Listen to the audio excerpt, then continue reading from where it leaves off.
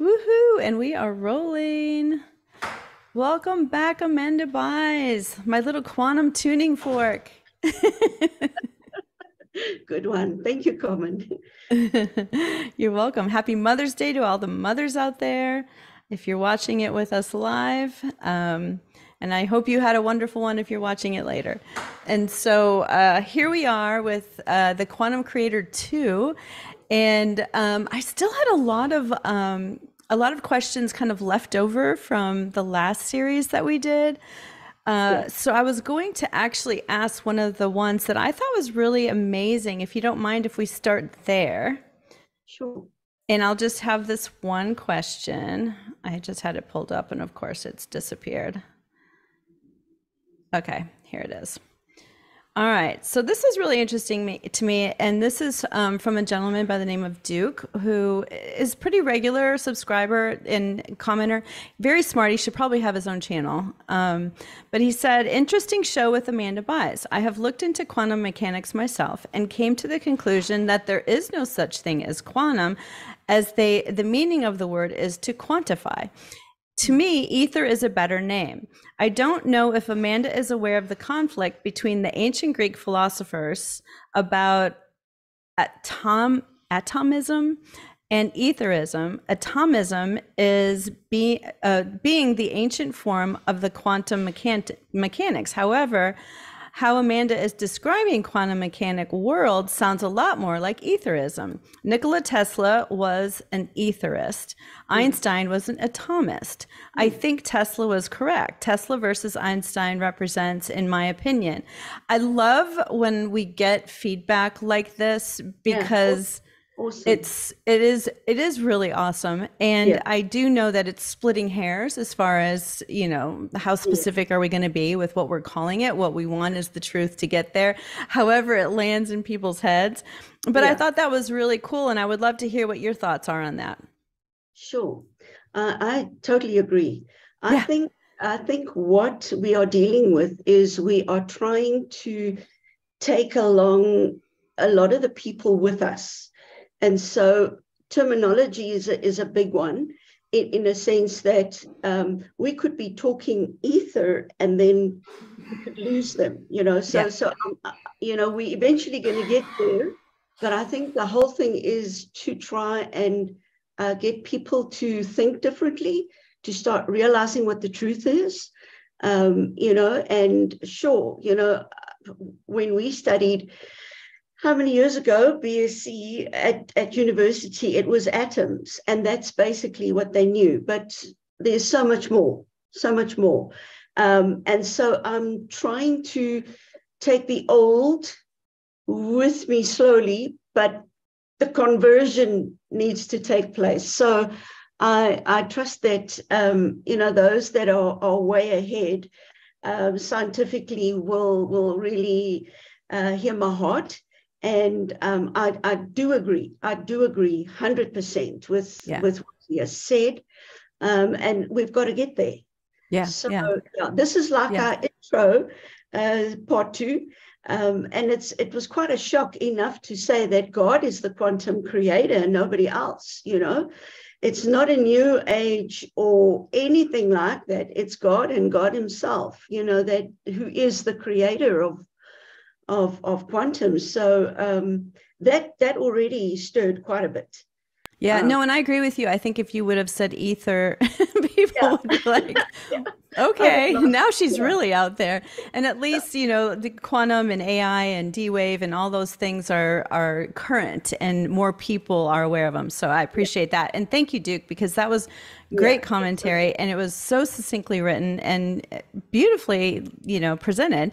And yes. I agree with him as well. So So fantastic. So the other thing I was thinking about, because even I go back and re-listen because a lot of times I'm, you know, at the dashboard here and I'll miss something. And I missed something that you said last time that was really kind of, I thought, it's a launching point for this whole concept. And that is, if you were doing deliverance without this information, you wouldn't be able to perform the way that you do.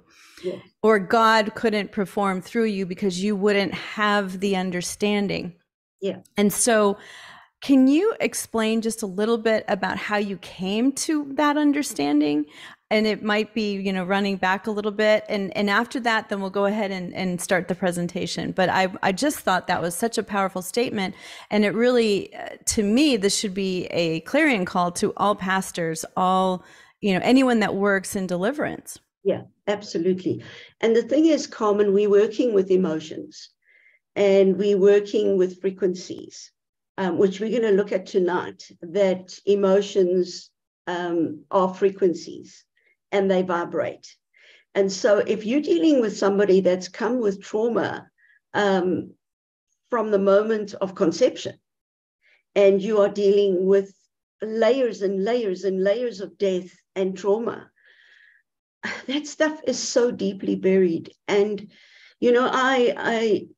we were just chatting today and started to work with a lady about, it's our fourth year now.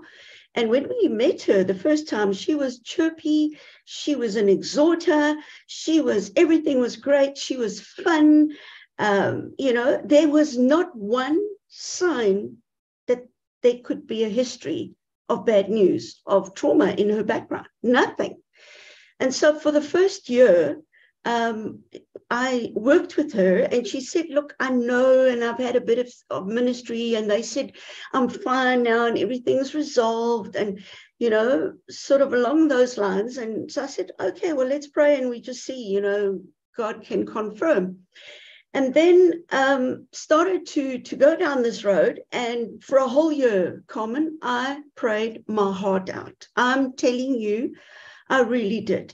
There were nights that, when I would switch off the Skype, because we did Skype sessions, and I would just drop my head, on my arms. I would be so exhausted that I just didn't have a breath left. I was so tired from just the warfare. Wow. And trying to get into the system, and I just couldn't crack it. And I think I went through that learning curve for God to show me, Amanda, things have changed, things have moved on. You have to move with a cloud, just like my people had to move with a cloud, taking the promised land. And so yes. I had to move with a cloud. Yes. And as things are opening up more and more in the scientific world, and learning about mind control and programming, which is based on science, but they have studied, they worked on the Holocaust people, that they did experiments on them. And so there was a lot of flesh that they worked with, Joseph Mengele, and everything that they did was written down, was recorded. And so just to realize that if we do not understand frequencies, and we don't understand emotions, and that it is energy, and that everything is put in through energy, and all the mind control is based on energy. It is very, very, it is so intellectual. It is so intelligent that you realize, these are doctors, these are people, scientists that have trained, that know everything about the human being. And that is how they have perfected the mind control to where they are today. That in the past, we talked 20, 30 years ago, we would struggle to see, you could see the shift. You could see when they go into different parts, and there's a difference in handwriting. There's a difference in voice. The little children would come forward. They speak as a child. An angry part would come forward and they swear, and they, all that. You could see the switches, but they have so perfected mind control. You just don't see the shifting anymore. Let me put it this way, it's more shifting than what it is actual changing.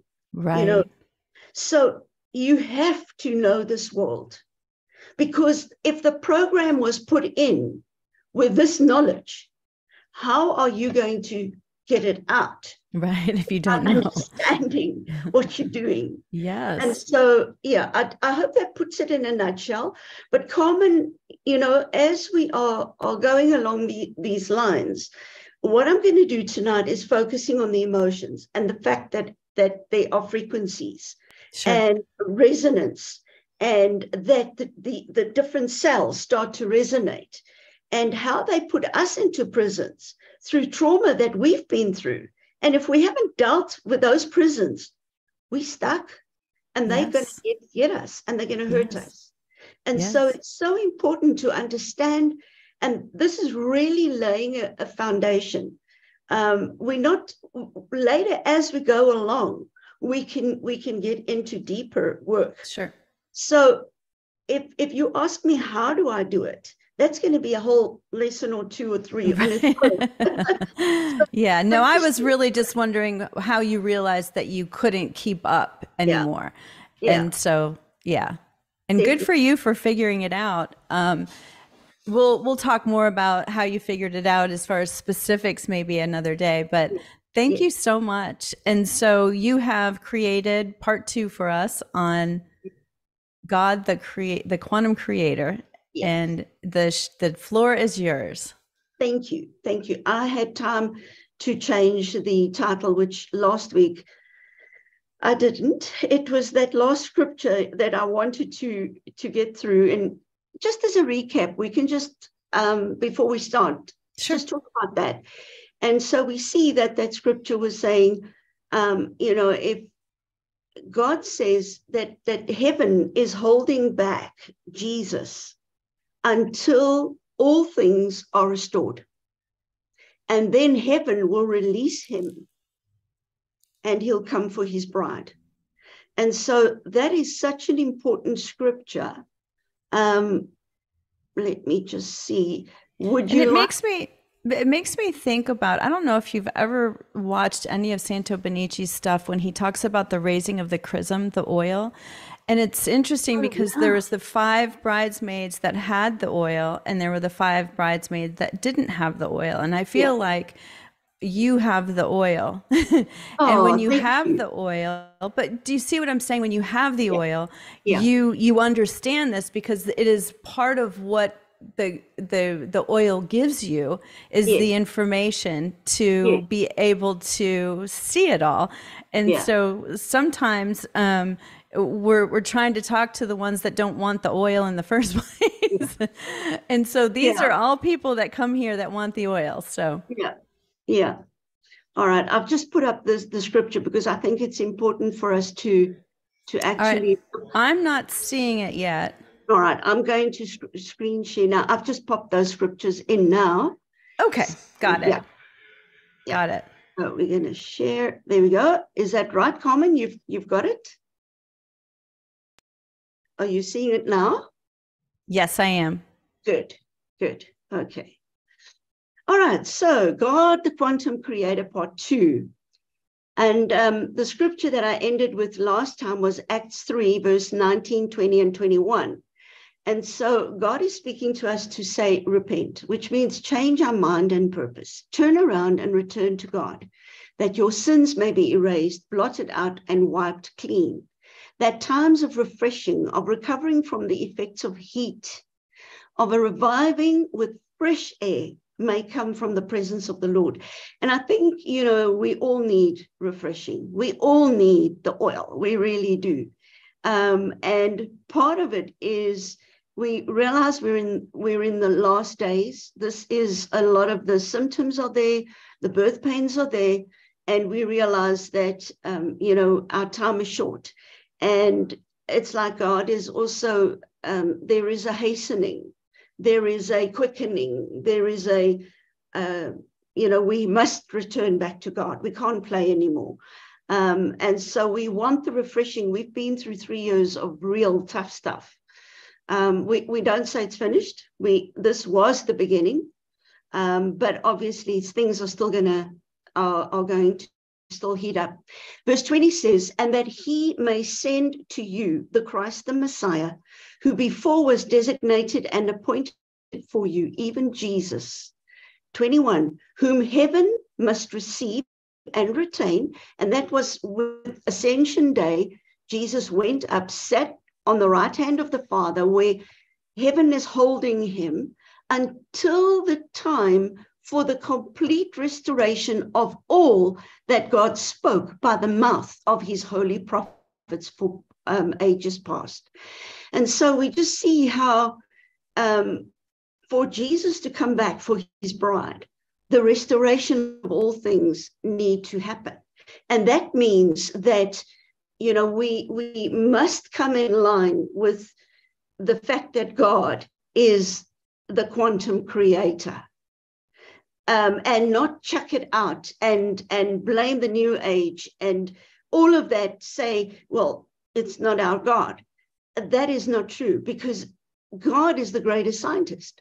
And so we have to understand that for Jesus to come back and for me to usher in him coming back, to have a part in bringing Jesus back for the bride, is the fact that I'm going to open up and say, Father, teach me, so that I can be part of bringing Jesus back for the release of heaven when things have come to a complete restoration. God's going to restore this, whether you want to be part of it or not. God is still going to restore. But we can be together in unity with one heart and one mind, and to say, but I want to see the complete restoration of all things. And so that I will not be sitting on the sideline, but I want to be part of this. All right, so what we're going to look at then tonight is emotional energy and the body. And this is so important, Carmen, for us to understand, how do I help somebody that's deeply traumatized? Now, I know many people have done trauma therapy, they've gone on courses, they teach courses, but they still do it the trauma way and not the frequency and vibration and resonance way.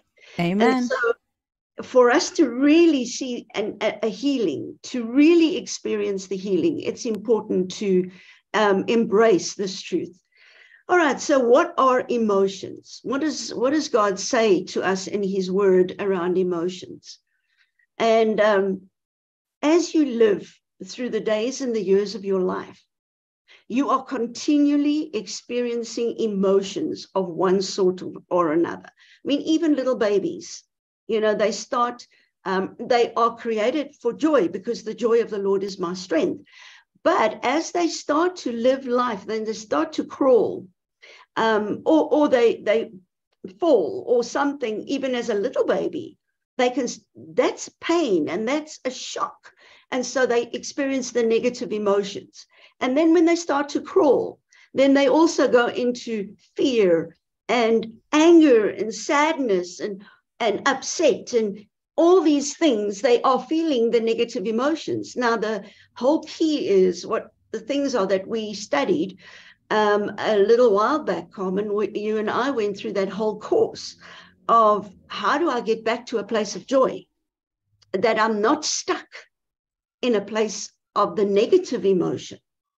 Because what the enemy does, and this is why I'm saying to you, it is so intellectual. It is brilliantly done, because they have studied mankind. Yes. And they know exactly that they can use our emotions as prison bars and lock us up. And if you don't understand that, how are you going to get the person free? And so this is really, really important. So we start to experience negative emotions. And these feelings that you have all serve a purpose. So there is a reason why I'm feeling disgust. You know, a mommy, the face of a mommy becomes the mirror for a child. And so we spoke about it when we did that course on, you know, how Yes. can I protect myself? If I you know, I don't want to be deceived. And so I need to have those doors shut. I need to deal with the trauma in my life. And so I need to realize that my feelings and the fact that I've experienced these, there's a reason for it. And so if mommy, let's say baby has a dirty nappy, diaper, and I've got to think of the different countries and different languages. And so you say diaper. Is that right? For an American. All right. Yes. So baby has a dirty diaper, and South Africans will understand nappy. And so with the dirty diaper, mommy comes, and then mommy opens up the nappy and gets the smell and all the rest that goes with a nappy, with a dirty diaper. And then she pulls a face. And she pulls his face. And then baby's just done the most awesome thing. Well, so baby felt. Most awesome job. And mommy's saying it's not good. And mommy's showing disgust. And so what does baby do? Baby mirrors disgust. And so there's a purpose. For all these emotions that I'm feeling, there's a purpose. And so they provide motivation, direction, and communication from my body and my spirit. And so I need to understand I have these emotions. God has given me these emotions, and it's an expression. You know, Carmen, that there are people that have been so wounded and they have cut themselves off. And we're going to also talk about numbing our feelings.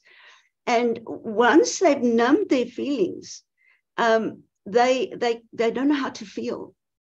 And so we've got charts of these little faces. And then because they can't express to say, I feel ... What do you feel? They can't say, because they'd never had parents that were interested in them, that came and sat on the bed at night, covered them with a blanket, and then said, how was your day? And got the child, because they're most vulnerable at the time before they go to bed. And so it is so great to be able to sit with your child and listen to them and let them speak. It was bad at school. What happened? What did the teacher do? What happened? And so they share a bit of their day, and then you pray with them. And you say, well, let's take it to the Father now. And you help them process the negative emotions.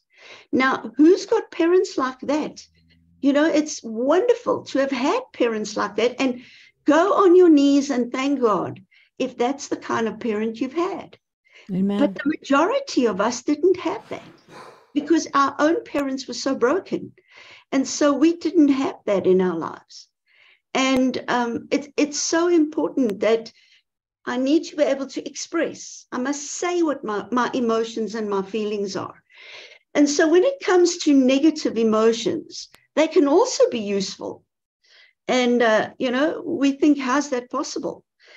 Sure, if I have felt negative, like I'm tired, I've got a headache, I'm not feeling good, my body's trying to say something. There's a message coming through. And so even if they are at times uncomfortable or painful, negative emotions are important. And so these are like, your emotions are like lights on your dashboard of your car. And if they are flickering, it's saying you got to pay attention. Something's wrong. Something's going on. And so I've got to then find my purpose. I've got to say, if I have anger issues, if I am losing my temper, if I'm losing my cool and I'm just lashing out and things are going wrong, I need to find out why, especially on the road rage. How many of us, struggle with road rage? And so if that's flashing on your dashboard, please make work. You've got to find out what's at the root of why are you feeling like you're feeling. And so all of us experience negative emotional issues, extremes, emotional extremes at times. And it seems to be part of what it means to be human. I mean, we all lose it. At times we just lose it. We try our best. We count to 10. We do everything that we've been told to do, but still we lose it. And so if I've had that at extreme times where it's just been so, I'm under stress and I've got to get things done and I'm deadlining or whatever it is, negative effects of negative emotions. It's part of being human. Mm-hmm. And so you don't beat up yourself about it. It's what is my body? What are these emotions telling me? So what can I learn? How can I work with myself when these things surface? All right, then we see our emotions don't come out of nowhere. So they don't just drop and land on me. And now they don't just come out of nowhere. They are generated by our bodies based on two criteria. And the first one is what we are experiencing in the moment. And so that could be a trigger and it's just happened and I've lashed out. And the second thing is information stored, past history, that could have a trigger on it. And now that frequency is triggered and suddenly this comes forward and it's something that, hey, it's from my past. It's not in the moment. It's something out of my past that has triggered me. And now I've exploded. It's hit a bomb inside of me. And so those are the two ways that I can, my emotions that are there. So it's in the moment or history, something that's stored in my brain from past experiences. Couldn't it also be fear of the future, projecting out into the future? Yes, but it could be in that fear.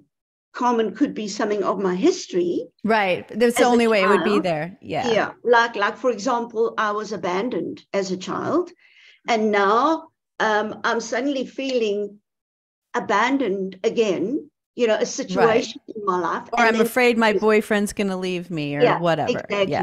Exactly. Okay. So we see, so whether we are feeling happiness or shame, in other words, positive or negative, that emotion comes from deep within and for a reason. So I must be aware, I must be mindful of my emotions. I need to make sure that I don't just lash out and leave it. I'm accountable and I need to be responsible before God. And so if I hurt my children because they've triggered me and now I've lashed out at them and I'm all upset, I need to go back and say, I'm sorry. I can't just, because of my pride and my ego, ignore it, because then it builds up. And what I'm doing is I'm loading these negative emotions on my children. And there will be consequences, because what I sow, I will reap. And so I really need to, especially when in our love relationships, with our loved ones, it is so important that we make right. And it's being human. It's being human that we lash out, we get angry, we get frustrated, whatever you want to call it. But I need to take responsibility. So whether it's good emotions or bad emotions, it's coming from deep within. Yes. There is root. There is a root. Yes. And yes. I need to look at it. I need to be responsible. And I think this is a really important piece for people to catch, because what I have found when I'm working with people is the ones who don't look at it often don't know to look at it. And so that awareness and that question is already a higher frequency. It's already you getting better. Yeah, absolutely. Good point, Carmen. That's so good. Because by ignoring it, you are stuck and you're in a prison. But the problem is you're not only hurting yourself, but you're hurting the others around you as well. And that you need to be responsible for. And so I know what it's like to live a life where, and basically to be the recipient of somebody who's had such an ego and so much pride that they couldn't say they're sorry. Same. And you understand the pain there, and somehow you start building things inside your own heart. And so you carry it with you. You carry it with you. It sounds, how's that possible? You're a child and you get wounded and you grow up. Come on, get over it. But those are things that are stuck, and it's deep within. And so we need to ask God to help us to find what's going on, find the root. And so this is an interesting picture on what emotions are. And that if you look at the positive emotions, your frequency is higher. And that means that you are more light. And so love, look at the beauty of love. It's beautiful around the heart. And then depression is all blue. I mean, it looks like one of those trolls. Yeah, the torso's black. That's wild. Yeah, yeah. Contempt doesn't look good. It looks like a lot of anger. And isn't that interesting? Around the root energy wheel, you've got that blue at the bottom there. Interesting that it's positioned there, So it's something that could have happened in your childhood, something could have gone wrong. Pride, look at pride, it's me, me, me. It's all about me. And you're shining your own light there. And then shame. Shame looks like Spider-Man. It does. Yeah. Literally looks just like him. Yeah. So the thing is, we were not, the very first negative emotion was shame in the Garden of Eden.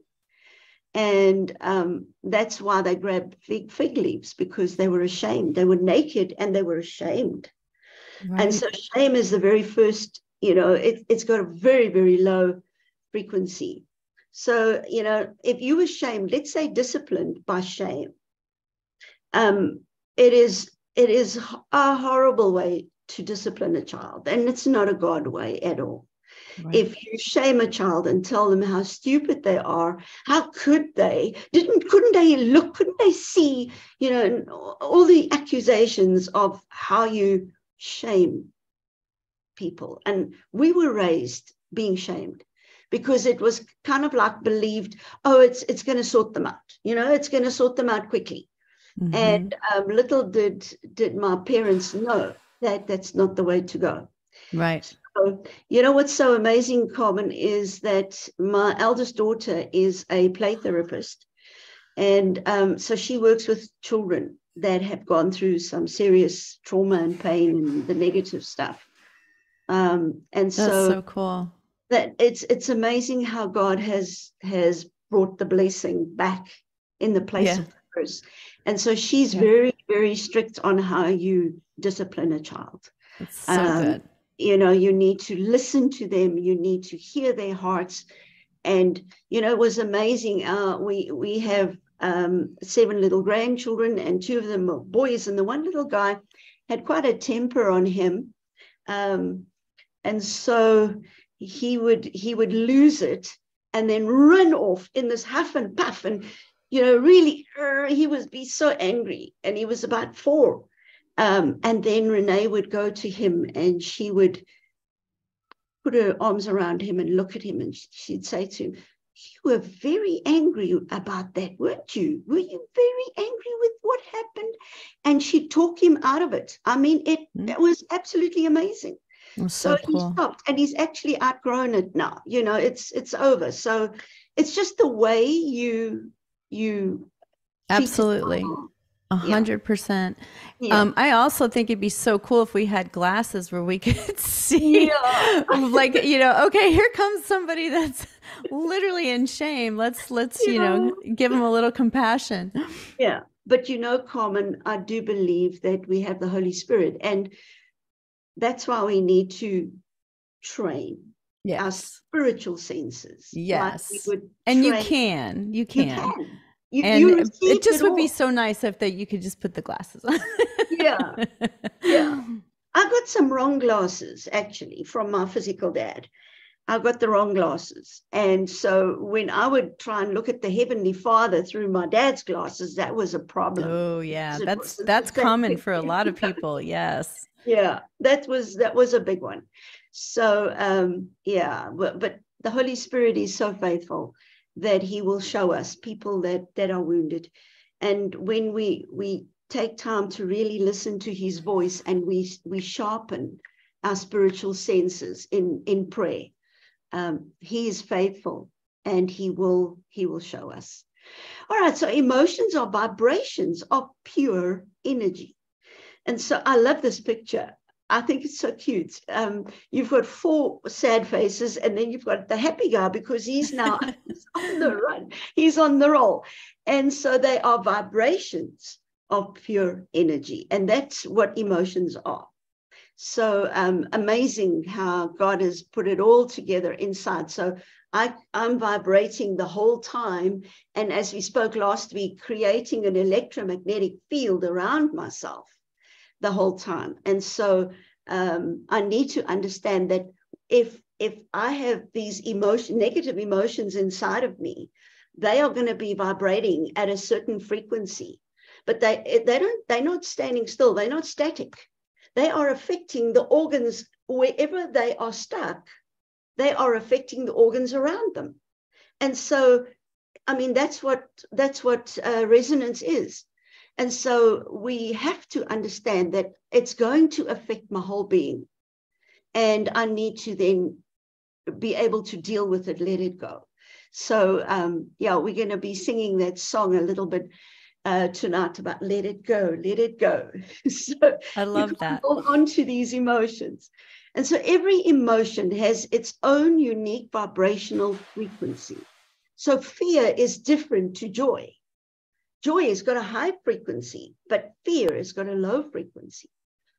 And so everything in the universe is made up of energy, and emotions are no exception. So everything is energy.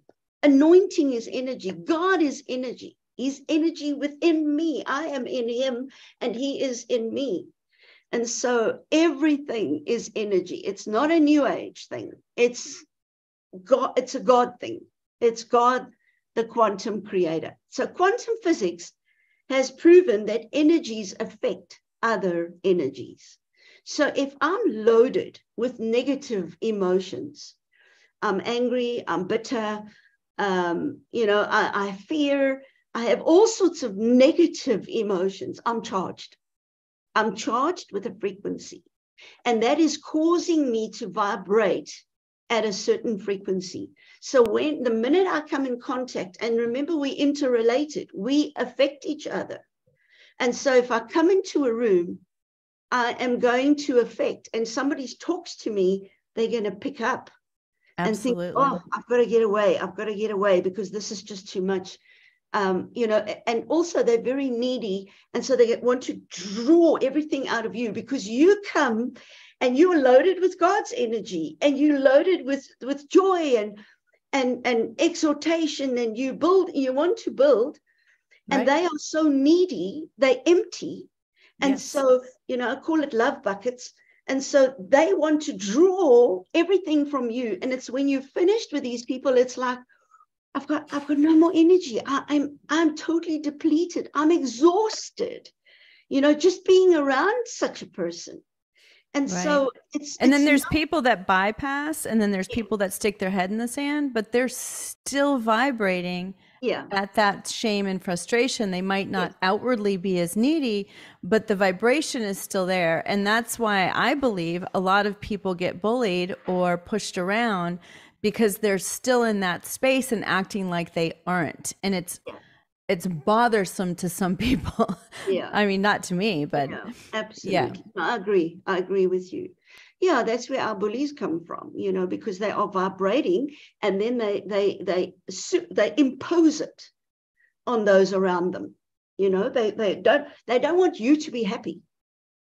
You can't be happy. You got to now suffer like they are suffering. And so they get angry and jealous if you're happy. So it's quite sad. It's quite a sad place to be.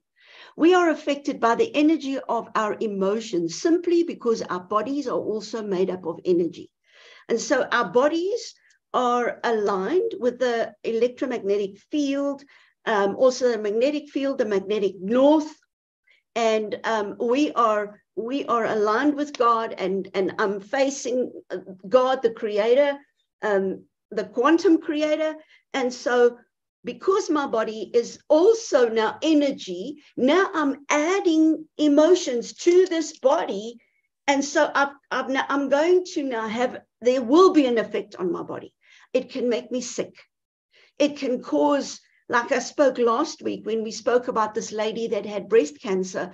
And when they x-rayed her, they could see the poison running from her teeth. And it was running down into her breast tissue, which then gave the cancer. And so definitely we will have emotions that will affect our physical body, and we will pay a price. All right, so then we see this simple fact is the reason our emotions can affect us so profoundly on a mental, emotional, and physical level. And so I could have stress, I could have all sorts of fear, panic attacks. That's mental, dreams. I have recurring dreams. So why? Because my body is trying to give me a message. There's something wrong, and there's something in the subconscious mind. And when you sleep, it's trying to push forward. It's trying to push forward. So just as a run-up to your question that you asked, how did you start working on this area, is to realize that our God, he is creator of quantum, but he's also creator of your subconscious mind. And so everything that has ever happened to you has been recorded, and it's written, it's in the subconscious mind. Now, for us to access that is where we need to, okay, how do we access? Because people come and sit in front of you and say, I can't remember what happened to me. Right. I don't know, because a lot of pre-verbal. Yeah. Maybe it was in the womb. And God can give them a picture. God can give a word or something like that can just come forward. And Carmen, what's been coming forward a lot since our last session was the one on twins. Do you know how many people have contacted me because of a twin that had died in the womb, and the living twin had absorbed the spirit of that dead twin?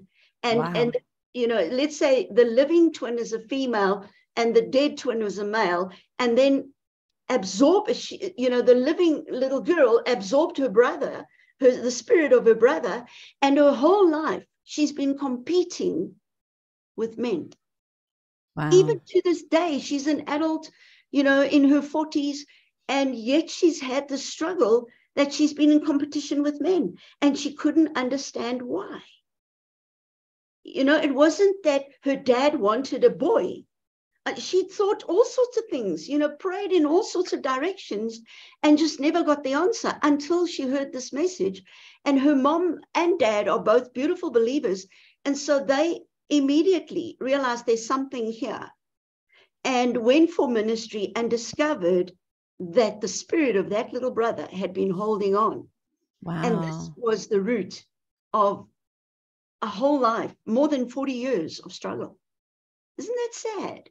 How we get robbed, Yes. And this is why I get frustrated with schools. To me, this is such important information, understanding how the world works, how your body operates, how you interact with others, how everything stays, and how everything is connected to one.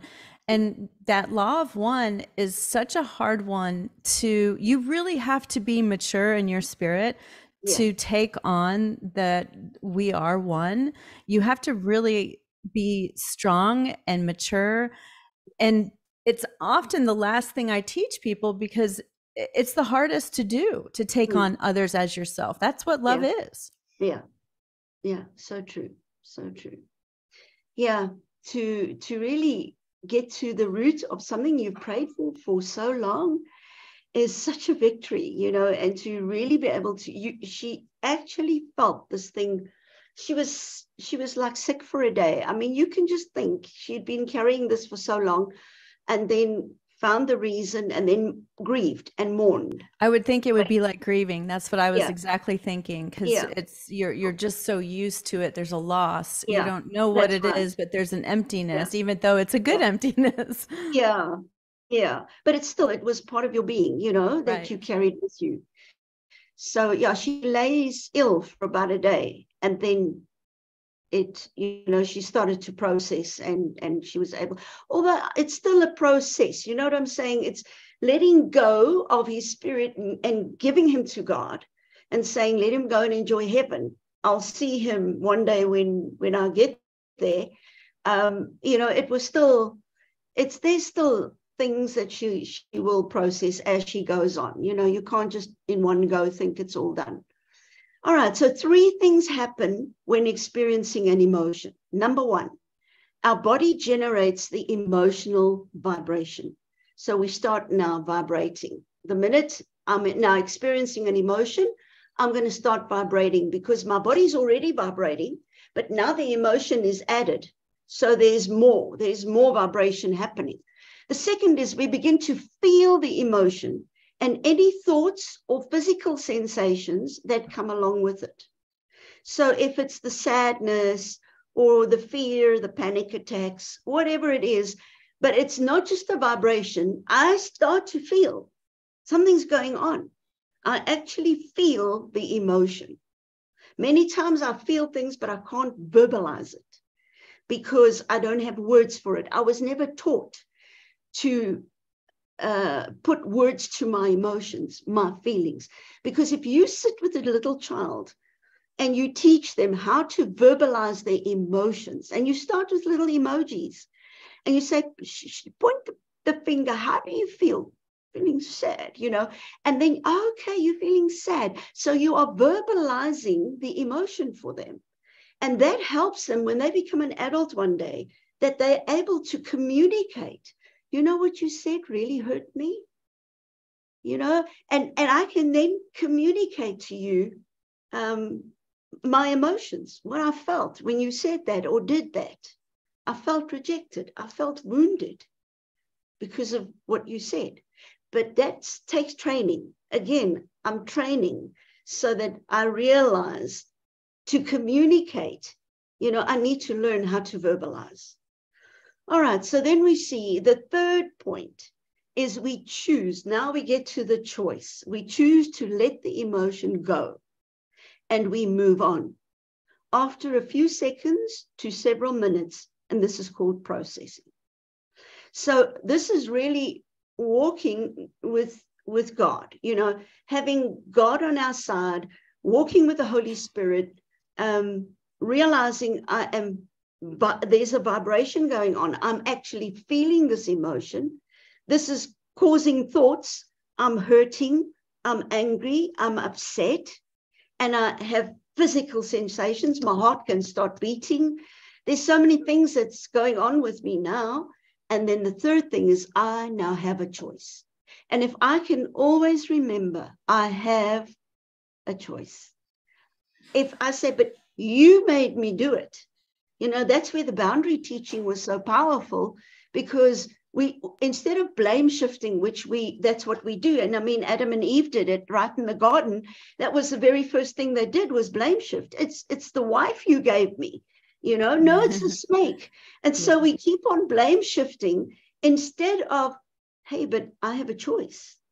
And if I choose God's way, I'll let this thing go. I'm not going to let this thing stand between us and cause a week or a month of fighting. Is it worth it? Is it worth it? To keep this thing, to not let it go. I need to learn what is important.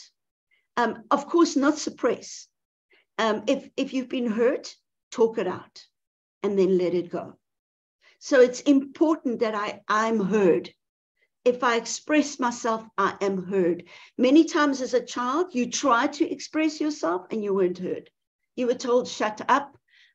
Children are seen and not heard. All the things that we hear. Children get downplayed many times, that we don't even feel we worthy. And God really wants us to know that we are important. We are important to him. And what we have to say and feel is important. And so we need to make each other feel that way too. Because if Yeah, that's and how you're God, actually teaching a child how to be sovereign in their own abilities to parent themselves or yes, to allow God to guide them in parenting themselves. yes, Which to me, I don't think anyone should get married until they have that skill. I agree. Absolutely. Yeah. And also, what can I control? And so I love the hula hoop story around boundaries. And so when we do marriage camps, I like to be practical. So I would take a pink hula hoop and a blue hula hoop, and then I pick a couple, and then tell the lady to put on the pink one and the guys to put on the blue one, and then also blue sunglasses, and she's got pink sunglasses, and then how we then relate with each other, and what can I change, what is within my power to change, because I can't change you. That's not my responsibility. I can pray for you, but I can't change you. And many times we get married and we think, I'm going to change this person to Oh, be yes, they I do. want, and then we make one huge mistake, because that's not part of my mandate. I'm not allowed to do that. I'm then moving into witchcraft. I'm starting to practice. Yes. If Yes. I want to Manipulation change, is yeah, witchcraft. Get that's this right. across. Yeah. So if I want to change my partner, I can only change what is in my circle. So hold the hula hoop, look at that circle, and find out what is inside my circle that I can change.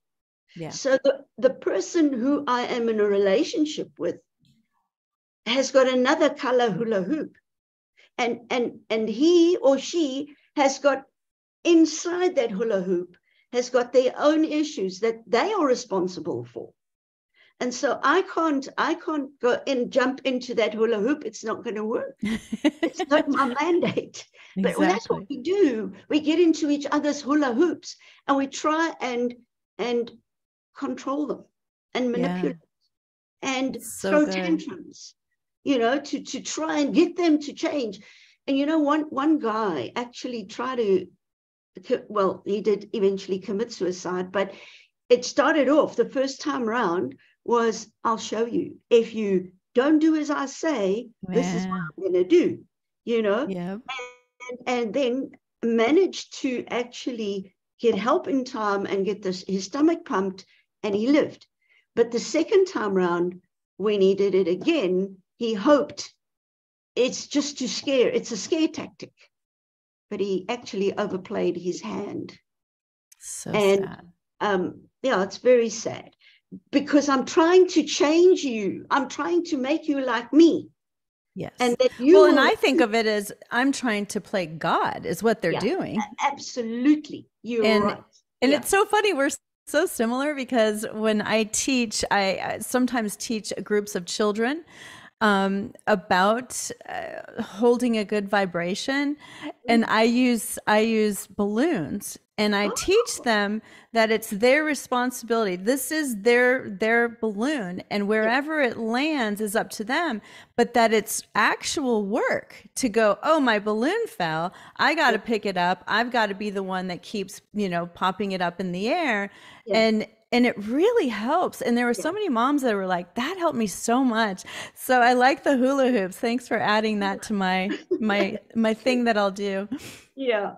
And then of course the glasses, I look at my partner through my glasses. And if I've got pink colored glasses, I'm gonna have a feminine look, but it's not he's got blue glasses, so he looks differently. Our perceptions are different. And so, Absolutely. and allow them to be different. Allow them, instead of trying to, and the whole thing behind trying to control others is fear. So I become Jezebelic because of fear, Or really, what's greed. behind it Yep. all. Okay, so these are the three things. So when I experience an emotion, I get a emotional vibration. The second thing is I feel that emotion, and I have thoughts around that emotion, and I have physical sensations, heartbeat, flashing, whatever. I can have a physical sensation. And then the third thing is now I can choose. What am I going to do with this? Because if I'm God's child, I have a choice. And if I choose to hold on to it, I'm going to have trouble. I'm going to have trouble in my relationships, and because I don't want to let it go. This is more important, my opinion and my way, or the highway. So it's what we choose. Now, once processing is completed, and I've chosen this child specifically sitting with a parent, you've got to help them. You've got to teach them from small. How do I process my emotions? And once you've helped them and they've cried and they've been heard, then you pray with them, you speak to them, you comfort them, and then they're able, once they've let it go, okay, let's forgive. Let's forgive whoever hurt you, who bullied you. Let's let it go. And then you've helped them to successfully move on from the emotional experience, and it shouldn't cause any more problems. And that's really what a child should be helped to do. But if the parent isn't even doing it, how can you give something to a child which you don't have? Exactly. So it is so important. Start with yourself, always. Go in your hula hoop and start working with what's in your hula hoop.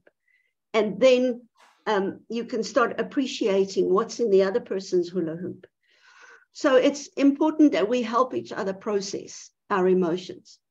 But now let's look at unprocessed emotions. And this is where we're getting to. The emotional experience is incomplete. Now look at that person in captivity in the mind. You're in a prison. Negative emotions that are not processed is going to create prison bars. And you're going to be trapped. And this is what we call a trapped emotion. And this is going to make you sick. It can end up with cancer. It can be so many things in your life because you have not processed your emotions. They've built up layers upon layers upon layers. Sometimes we get 4 layers of fear, 4 layers of shock, and you can just know that this person is really struggling with unprocessed emotions. And it's theirs. It's literally theirs, even though other people might have put it in. And after my divorce, I wrote the longest, I don't know how many page letter it was, 11, about all of the things that, my ex, blamed him for this, that, the other. I made a whole list. And I went back after I'd had I guess I would call it the anointing. When I finally had that oil where I really was fearless, when I really got it, when I felt like I could share it with others and they would ask, I went back and looked at it. I just was crossing them off one at a time going, okay, none of these prisons are still here. This is gone. And it was such a freeing feeling to own all of that. Yeah. It's a bitter pill to swallow, but it's also very empowering. Yeah. But the thing is, Carmen, if you stay the victim, then you're not going to get free. You'll never get free. And so what is so important for a survivor is that they don't stay a victim.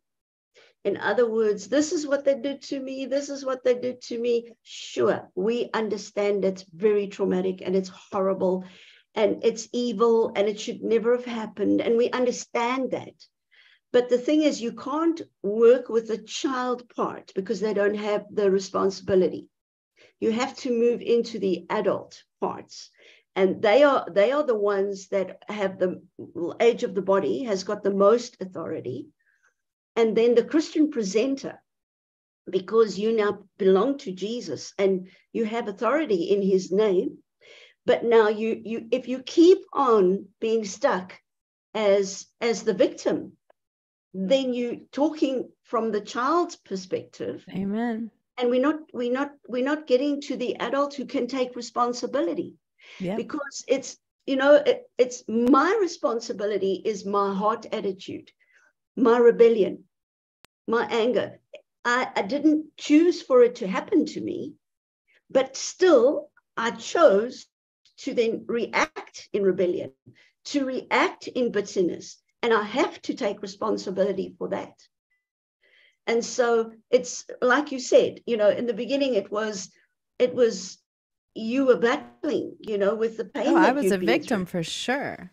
But Yeah, once you yeah, shed that off, you also see it, and then you understand why somebody is going through a divorce or having a hard time at work or whatever it is, and it's because their vibration is victim. And it just keeps attracting more and more bad stuff. And so, that, it becomes urgent to be able yeah, to do this. yes, yeah, absolutely. You are so right. But, what is powerful is to recognize it. That's the first step to healing, is recognize it, but then don't stop there. And then, okay, what am I going to do about it? I need help. I need help.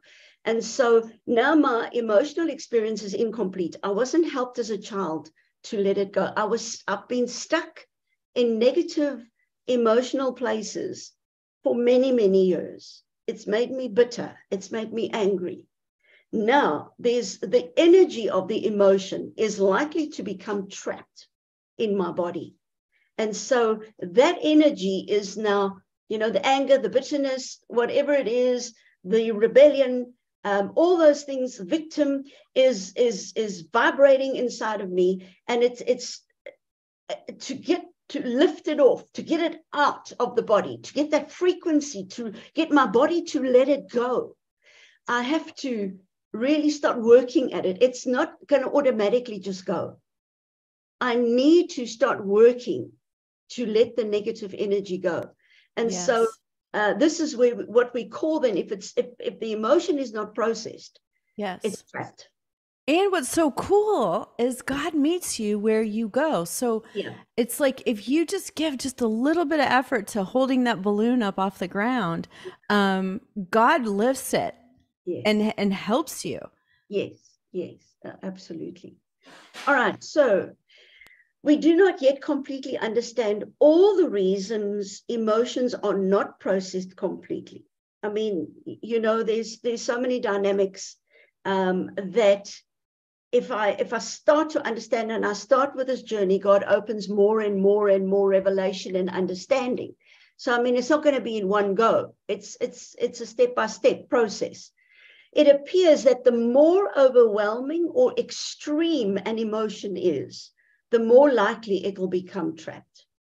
And so when it comes to betrayal, when it comes to abandonment, when it comes to a spirit wound, I think in the previous sessions we've spoken about a soul wound and a spirit wound. Yes, you And did. so when it comes to a soul wound, it's not as deep. I mean, it's painful, but it's easier to let it go than a spirit wound, because a spirit wound is much deeper. And a spirit wound is where God's put his plumb line inside of us because we are made in his image. God is spirit. And so I also am spirit. And so if I then realize, that my emotions have not been processed and it's a spirit wound, then I must be kind to myself to realize that it could take time. It could take a little bit longer, but it's okay. So the more extreme, and I'm talking about survivors now. I mean, what they have gone through, there are no words. There are no words for what they have gone through. Yes. And so we recognize that, we acknowledge that. If we start listening, if they have a memory that they want to share, let them share it, because they need to be heard. All these years, they were never heard. They need to be heard. And so, but not to be stuck there, but now to start processing. And only God can help you through the depth of this extreme trauma. And so the survivors, they are sitting with so many trapped emotions, layers and layers and layers of trapped emotions. And so for them to get to a place to actually forgive, many of them had to sacrifice their own offspring. This is what's required of them. Wow. I mean, my mind cannot even go there, I can't. I dissociate when because to go there, I mean, how do you do it? It's God alone that understands, that was there all the time when all of this was happening. He was there. But because the parents had given the child over to the cult, there's legal right. And he says in Jeremiah, he says he stood weeping while his virgin daughter was being abused. So it's, God was there all the time. All right, so now we have trapped emotions. There could be other reasons, such as weakness in the body or trauma, emotion, energy. And so, we've got to look at all the possibilities of why this emotion won't go. So if the body is weak, it's difficult to let go because they're so used to holding on. And so we walk it through and we help the people, so the therapist would help so much to discern what's going on and just to help the person to release that deep, deep pain. Many people who have been through extreme trauma have blocked out years of their lives. And that is what's so sad. They get to 30, 40, when they start bleeding, as they say, bleed through, they start bleeding and they start having memories. And then when it comes out, they're just thinking, wasted years. How many wasted years? And they have to grieve the years that have been wasted. And the other sad thing, Carmen, is many of them, they've had their eggs taken from them. And so creepy. They've used their eggs for whatever. And now they want their own children and there are no more eggs. So and you have 2 million eggs. That's average for a woman. And they it's so crazy when you think about that. I mean, that's basically, there was a movie called Black Widow, and it's with Scarlett Johansson, and it's basically the story of the survivors. Mm-hmm. And what's so wild is he has them up on this unbelievably huge screen, and each one's a red dot where they are. But when these girls get free from the mind trauma, and they unlock through this, whatever thing that they smell or whatever, they then can tell each other like what we went through. And one of the things that the sister had said was, well, they literally take out all of our ability to reproduce. And here's all these young women who are these supposed, super soldiers for this creep, and they've all been sterilized. And this isn't just a story. This is what happened to people. It's so real, so real. So it's very, very sad. So if they do marry, they want children, of course, and then they can't. So there's just so many layers of complex, of pain that there are no words for what they have been through.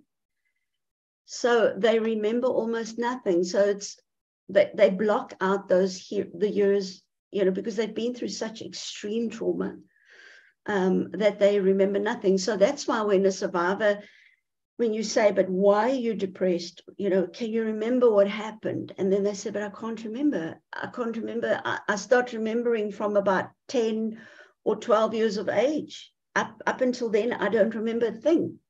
Then you're dealing with some extreme trauma. So, it's really sad.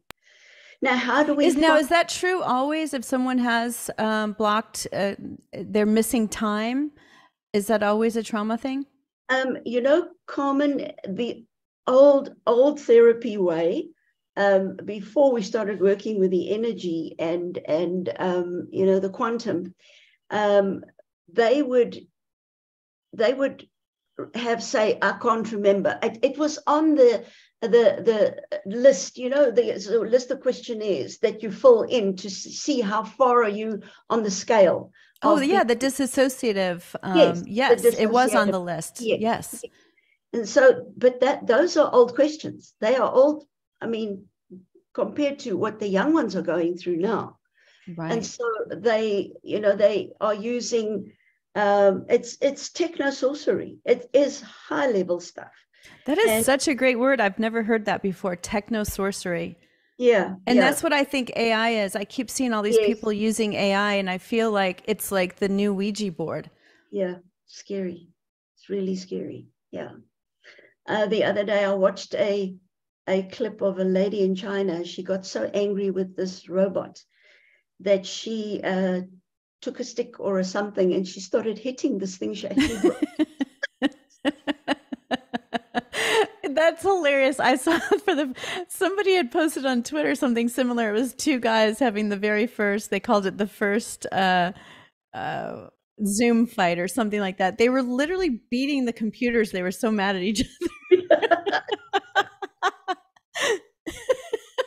They definitely need to come to this channel and listen to Amanda Byes, the tuning fork.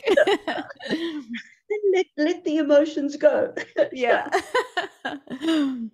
Okay, so how do we find the trapped emotions? Like we said, the old therapy way was I can't remember, but what they have so perfected that I don't lose time.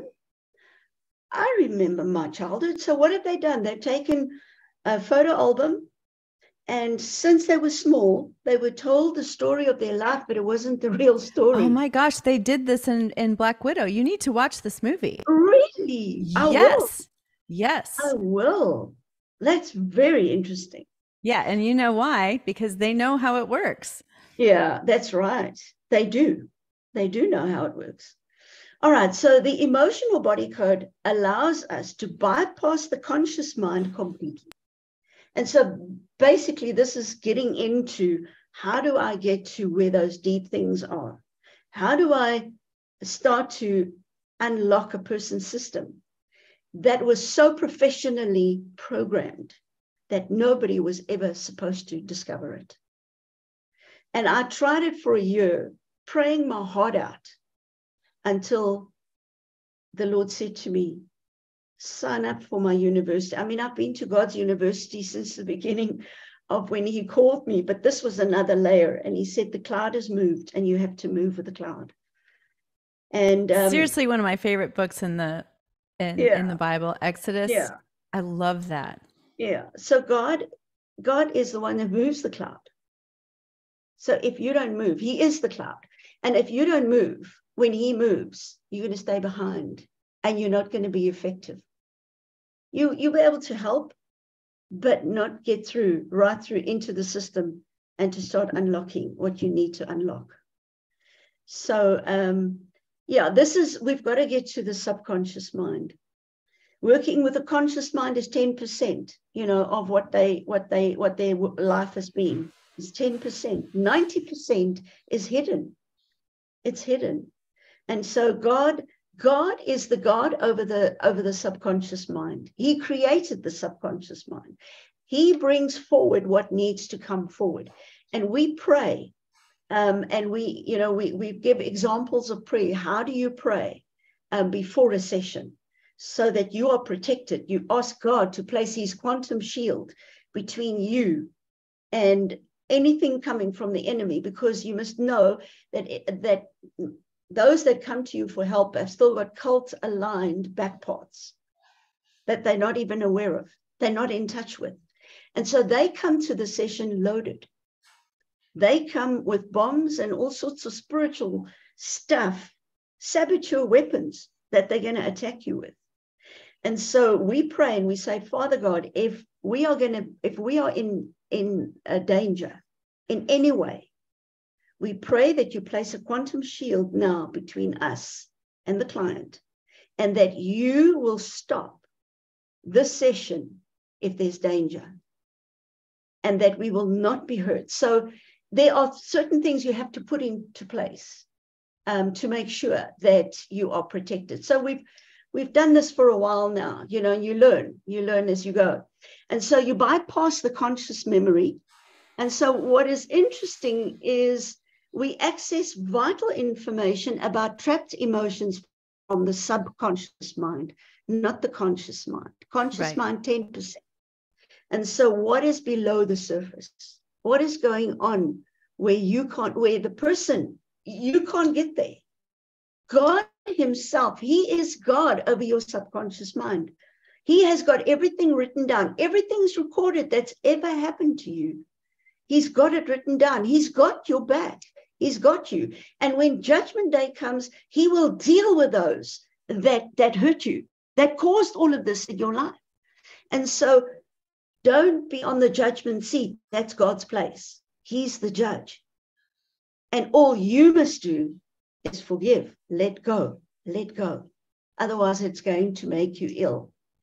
And so we ask God, who is God over the subconscious mind, to highlight what it is. In his light, we see light. He is the big light. He is light. He is spirit, and he is light.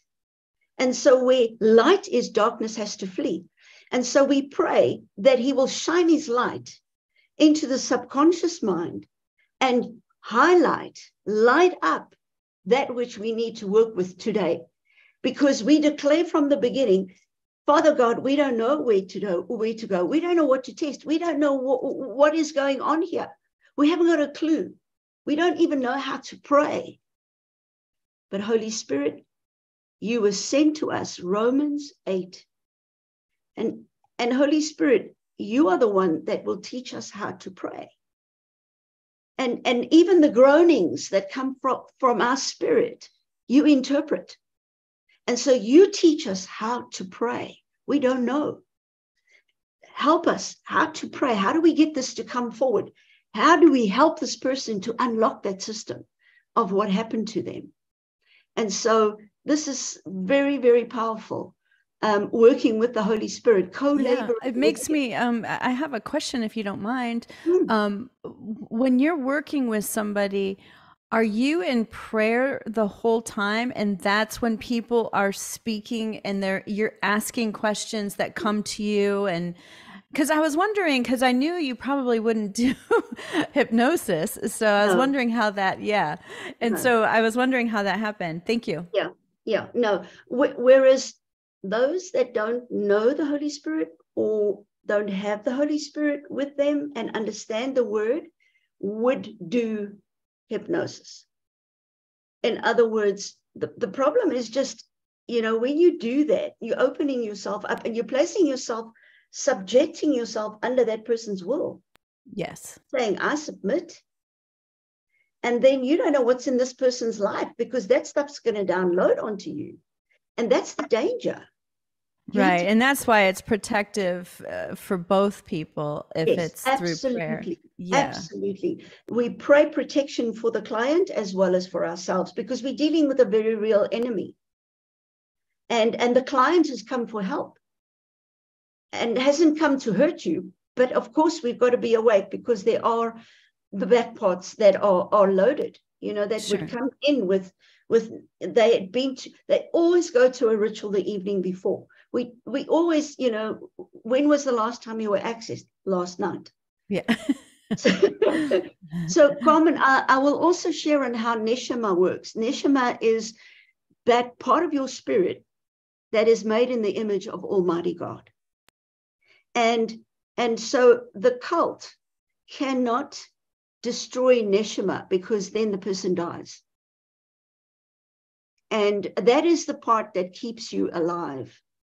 But we'll get to that as our next one. Okay, so we are going to have a part 3. Yeah. So I think what we'll do is we can just flow from here, but now to get into the practical, to understand Neshama, because working with Neshama is so powerful. So we then ask Holy Spirit to join with the person's spirit, the Neshama, made in the image of God. And then we would say, first answer, what is your first answer without thinking? Don't go into the brain part, right, which is, where you start reasoning. Don't go there. What is your first answer? And that's Neshama talking. And many times they say, oh, did I say that? How did I say that? Why did, and they're shocked with what came out of their mouth. But it's, it's okay, then, but I'm sure I'm lying. And they say, well, be a good liar. Just speak it out. Just Let it come, because God will confirm. If this is God, if this is truth, God will confirm it, because he is the God of truth. Right. And so we get a lot of, we like to have the person to co-labor as well, because if they hear God, absolutely, and they are able to, then it's like a confirmation. So God can show us stuff, but we zip and wait for them to work with the Holy Spirit. So we teach them how to listen to their parts inside, and to then, how to work inside so that there is, it's just to co-labor. Their will is active. They're looking for help. So it's awesome. very important. All right. So each time you trap an emotion, you get stuck in the middle of whatever traumatic event you were experiencing.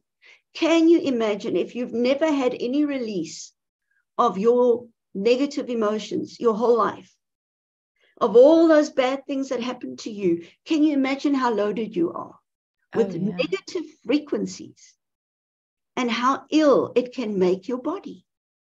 And so now you're stuck in the middle of this trauma. And that's why you keep on repeating things. You keep on, you stay in cycles of fear, of depression, of suicide. There's a whole pattern that follows. And this has been the story of your life. And you wonder why.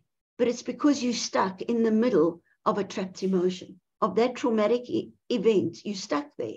That emotion is stuck. And you need to get help to get it released. And so there it is. It's stuck in your body. It can go and sit in any place. A trapped emotion can sit in any place of your body.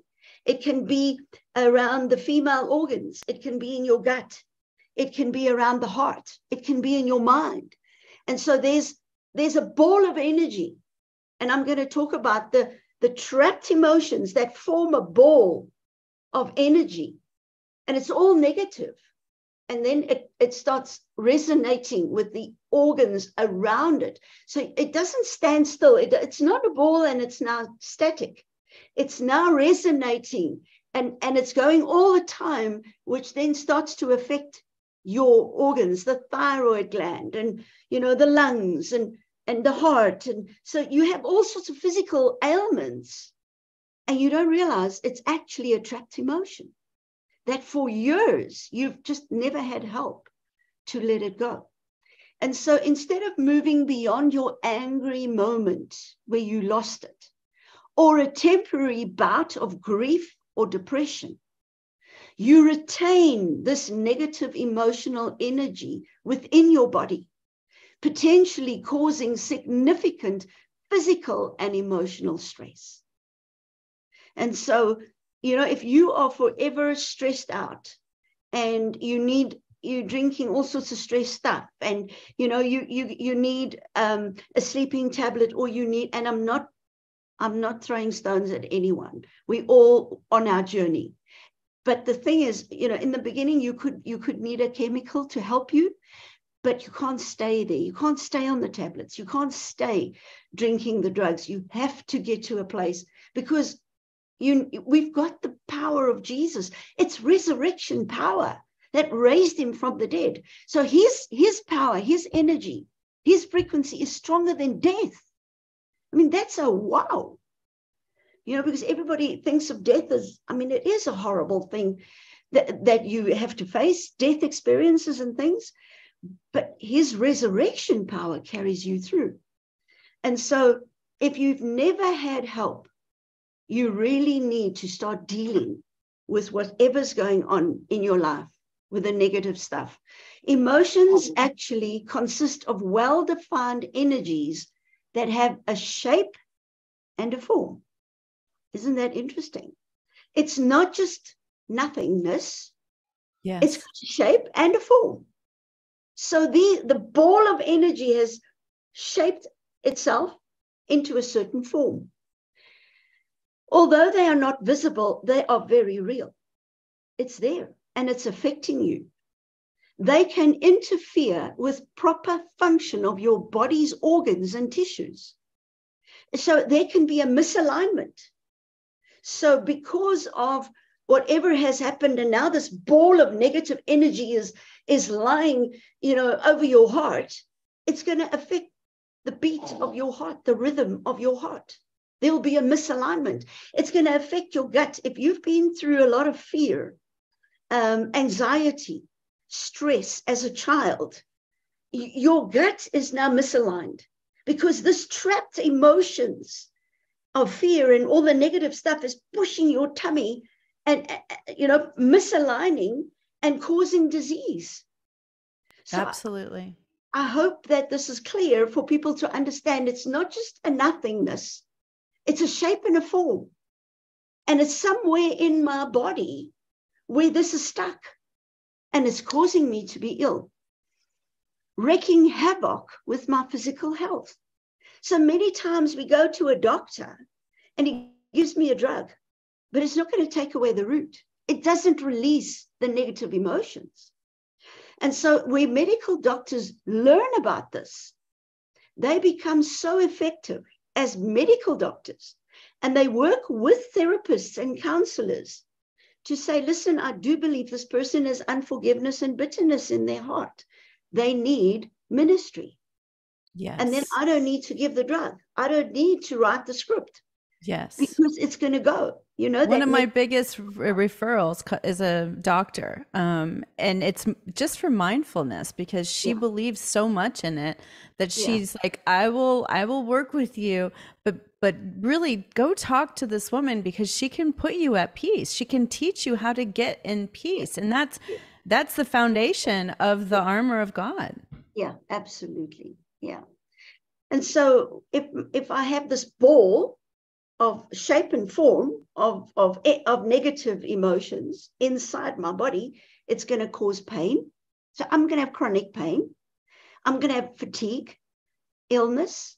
No matter how great your suffering may be, the invisible energy of trapped emotions will remain undiagnosed by conventional medicine.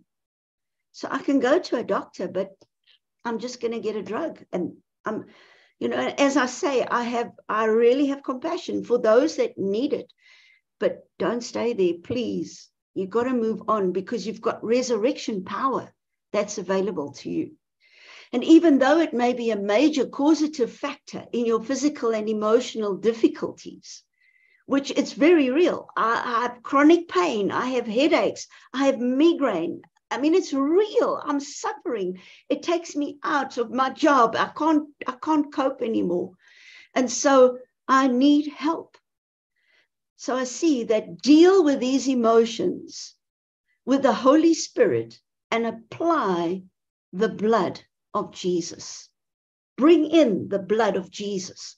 And so I have a little picture here of a person that is sitting trapped with trapped emotions in a prison, but I've got the cross of Jesus, and apply the blood of Jesus so that those prison bars will be broken and those negative emotions released so that you can get out of the prison and the chronic pain.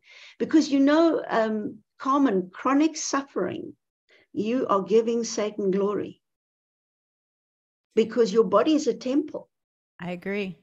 So if you are, if you walk in God's way because he's inside of you and you are aligned with him and his throne, then you will bring him glory.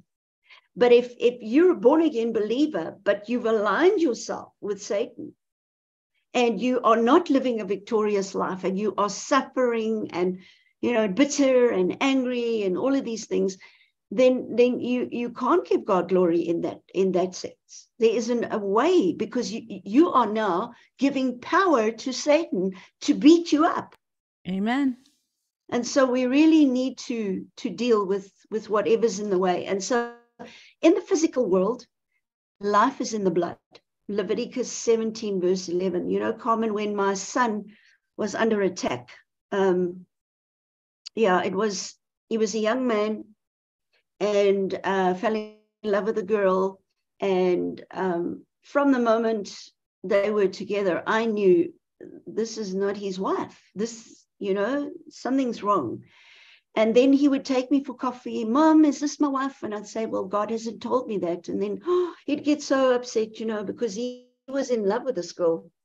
But I just had no peace. I had absolutely no peace that this is the girl for him, his wife. And anyway, it was high level, it was governmental level programming, all of that stuff came out. And he went in for a very little, it was a little operation. He was a sportsman. And so his breathing, he had broken his nose through rugby, and his breathing was blocked. And so they said, oh, we'll just straighten the septum and you'll be fine. So what had happened was they had nipped his main vein. You know, you have a main artery running in the nose, and they nipped it. And slowly but surely he was bleeding to death. And I saw life is in the blood.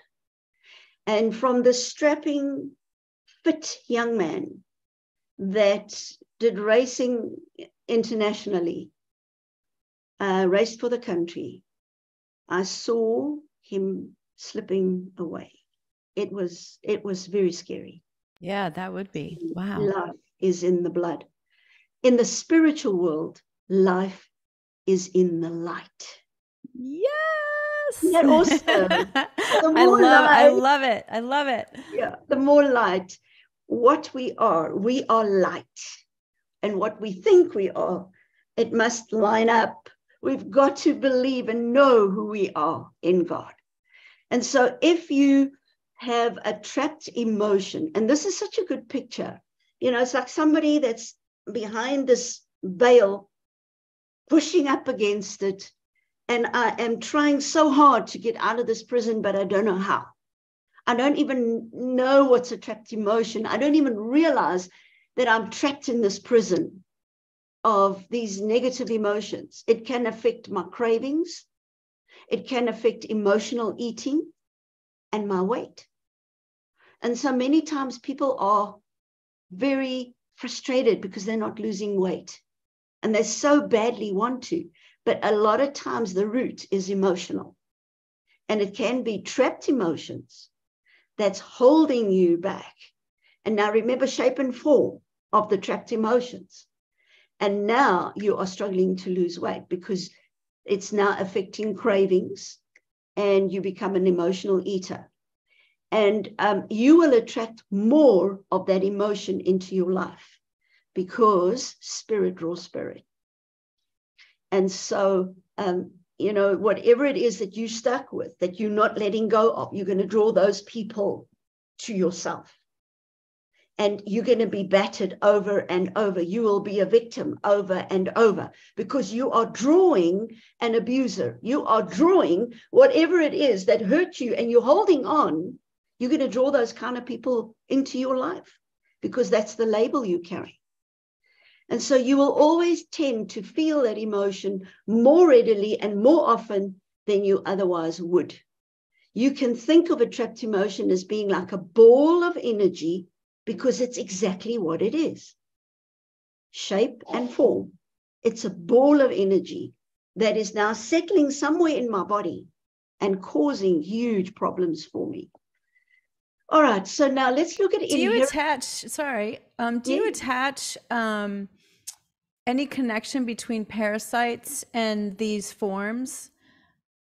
I would definitely connect it. I mean, with the knowledge that we've had just in the last 3 years, Carmen, and what has come forward, I would definitely look at parasites as well.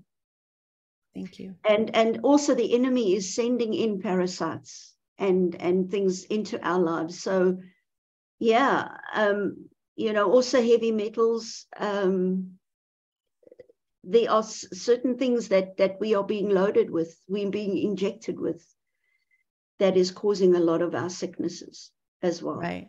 And that's why what you're sharing here is so important, because it's not just the people who've been programmed professionally, it's the people who have been programmed professionally through schools and television and culture as well. The normal people, I don't know what's normal, but Right? You know what I'm talking about? Yeah. Yes. And Yeah. that's why like so many people really do need to have that exodus moment of, hey, my life is really cloudy. Things aren't feeling right. I need to Mm. sit my butt down until the cloud moves. Yes. Yes. Yes. That's right. That's right. Do So the work. yeah, up until now, we've looked at things that's happened to me.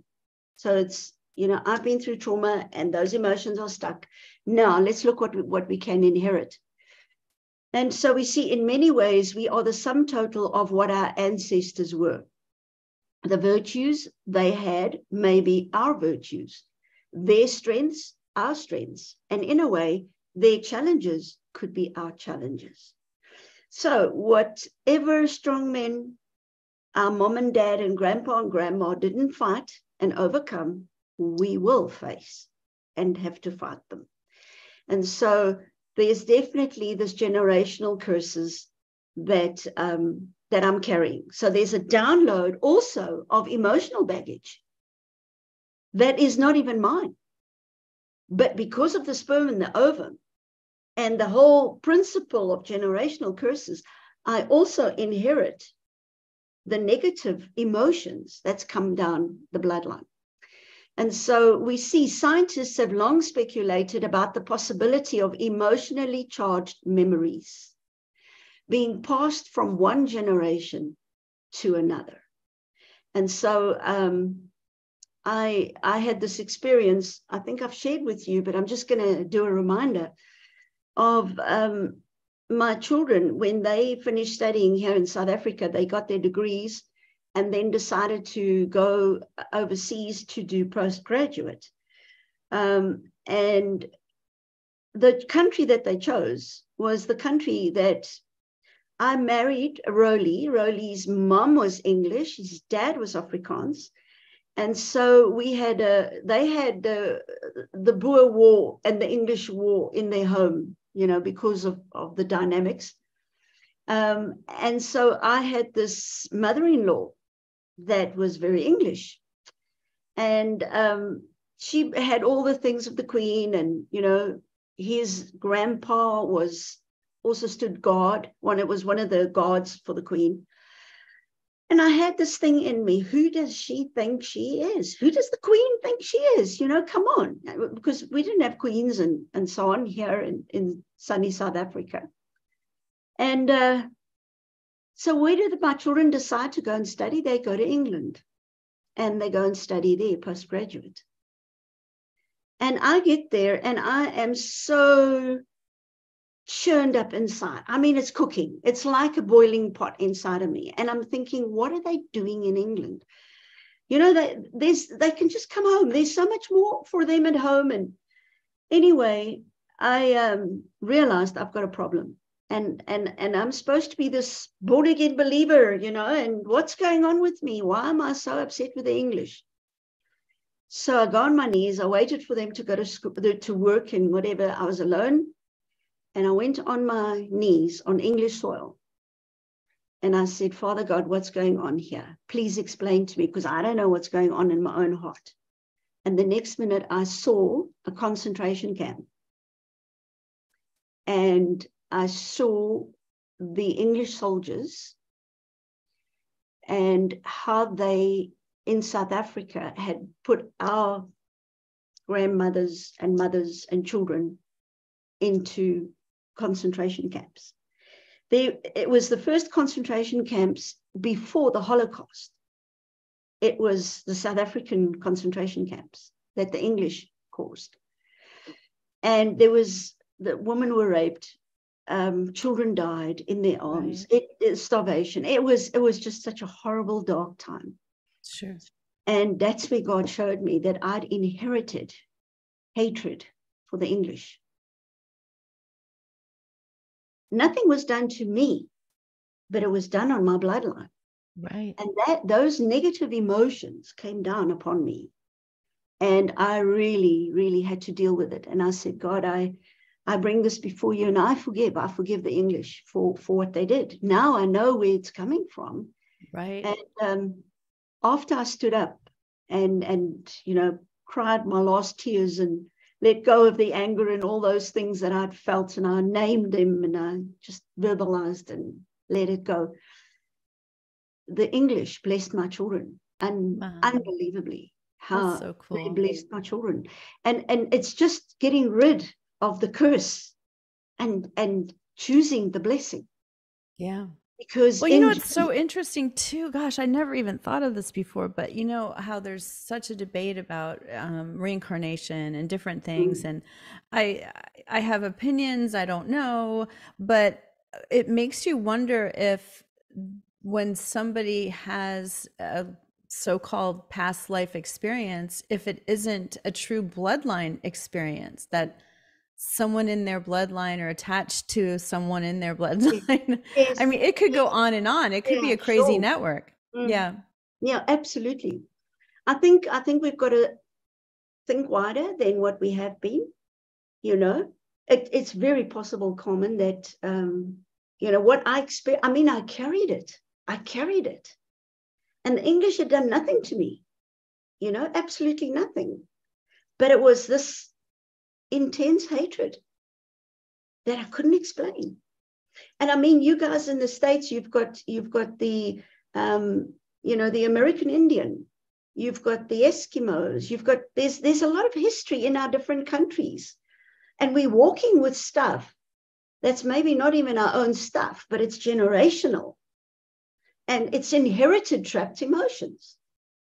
So you could sit with an inherited trapped emotion of bitterness that's become a root. And now I'm affecting everybody else around me. You know, so it's really something that one should pray about. And the Holy Spirit is so faithful. He will show. He is so faithful. He will show you if there's something that's going on, you know, something that's stuck. But pray about it. Bring it before God and say, Father, is this my pain? Is this, you know, my struggle? Or is it mom and dad? Is it something they downloaded onto me? And yeah, it was so interesting about this little girl that when she started to walk, she was 14 months old, and she started to walk. And she would walk very strangely. She walked with her legs straight and, you know, like straight legs and apart. They were apart. And then they were doing these studies at the university, and they started to work on the generational download. They started to work on trapped emotions, and they wanted to understand it. So this professor, he advertised, he said, please, you know, if you've got some interesting case, we will do the research, come to us. So this mommy took her little girl there, and she had to fill in a questionnaire. Had she had diseases before the time? Was she ill? Whatever, you know. And then she said, well, this is my daughter's problem. She's walking, you know, with her legs open and straight legs. You know, it's not normal. So he picked up the little one. He'd gone through mom's forms, and he saw that mom was born with club feet. And then she had to have a stick put between her legs and walk with special shoes, because they had to break her feet and correct them, and then have the stick between her legs. And it's mom that walked that way. And so he picked up the little one, 14 months old. I mean, there's no understanding really. So put her and looked in her eyes, knew that they are the windows of the spirit, spoke to her spirit and said, you were not born this way. There's nothing wrong with your legs. You can walk properly. And she looked at him, hopped off his lap. You know, he said to her, listen, it's mommy. Mommy had the problem. It was mommy's problem. It's not your problem. She just kept looking at him, and her spirit was obviously drinking it all in, hopped off his lap and started walking normally. 100%. Cool. She was right there, the truth. Released the lie, and she was set free. And so that was also a downloaded trapped emotion that she had inherited. So this is really an interesting world, you know, that Deuteronomy 5 verse 9, God is our scientist. You shall not worship the other gods, God says, or serve them. For I, the Lord your God, I am a jealous, impassioned God, demanding what is rightfully and uniquely mine. And so avenging the iniquity of the fathers on the children, calling the children to account for the sins of the fathers, to the third and the fourth generation of those who hate me. And so, I asked my gran would go to church twice a Sunday, very devout Christian, a wonderful born-again believer, and yet, she would read the tea leaves, do divination with tea leaves. Yeah, sure. But she didn't like doing it because she was convicted it wasn't right. And so she stopped. She stopped at a stage. She didn't want to do it. And I kept on saying, oh, please, Gran, don't you want to tell me, And she wasn't happy to do it. But, I said to her, Gran, you love God. Yes, I do. I love God. But the minute I continue in sin, God sees it that I hate him because he has told me not to do it. It's part of his word, his commandment. Don't go after their gods. Don't go into witchcraft. Don't go into divination. Don't do those things because God then will see that you hate him. So you see, people get confused and they say, well, I don't hate God. I said, well, that's not the point. The fact is you're still continuing going after other gods. You're into witchcraft. You're into all of this stuff. And God sees it then that you are hating him. You're not being obedient and walking in his ways. Okay, and so this that I inherit is known as epigenetic inheritance. Studies show great promise in helping us to understand how the experiences of our parents and ancestors affect us in the here and now. And so it's on the DNA. And the DNA strands and the messages are there, the downloads are there. And that's how I then inherit this genetic inheritance. And the descendants of Holocaust survivors were found to have genetic changes in the DNA code. Isn't that interesting? How do they even figure that out? It's amazing. It's absolutely amazing. And so we know that, there are Holocaust survivors that have those memories of what was passed down on their DNA. So it was so traumatic that even their DNA changed, So specifically in the areas of the code that were responsible for regulating the stress hormones. Isn't that interesting? Because trauma and stress. Yeah, they didn't have peace. They went through horrific stress, the trauma. And so now the DNA has changed. And that is what you inherit. So then you are highly strung, fearful, depressed, all of that stuff that gets downloaded to you. And so they were found to be more vulnerable and less able to deal with the results of stress.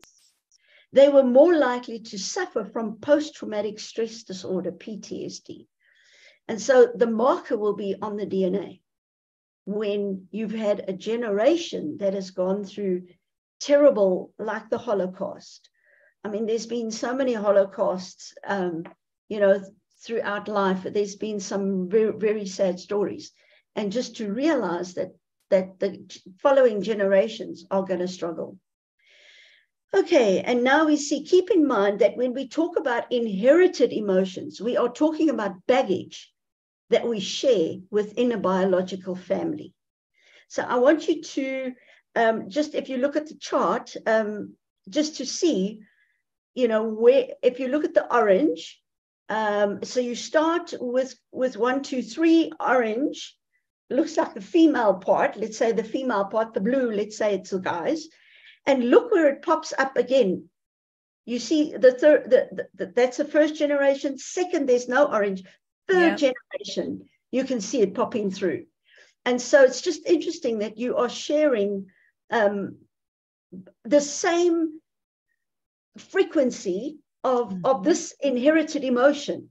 So if you release it, let's say granddad comes for ministry and granddad has passed it on. And there are 2 or 3 or 4 of the grandchildren that have now got the same passed on frequency.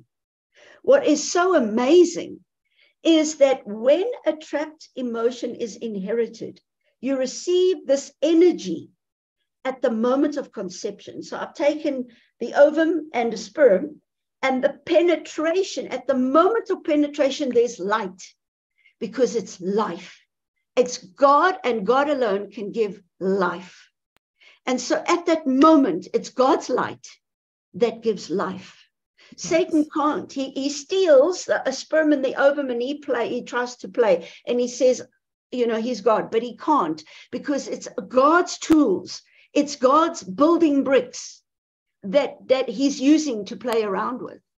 But when God brings the life, and God alone brings life, there's the light. It's God's light that brings the life. And so you receive also the download on your bloodline. You receive this inherited emotions that comes with the sperm on dad's side or from mom's side at conception, from either the sperm or the egg. And so we see that you can inherit trapped emotions from your birth mother and father, even if you've never met them. So it doesn't mean you've got to know them. That's why I inherit. No, it comes on the sperm and the ovum. Right. And so it's there. It's that download that you've received. And so releasing trapped emotions can help us to make changes on a energetic level that can make huge improvements in how we feel emotionally and physically.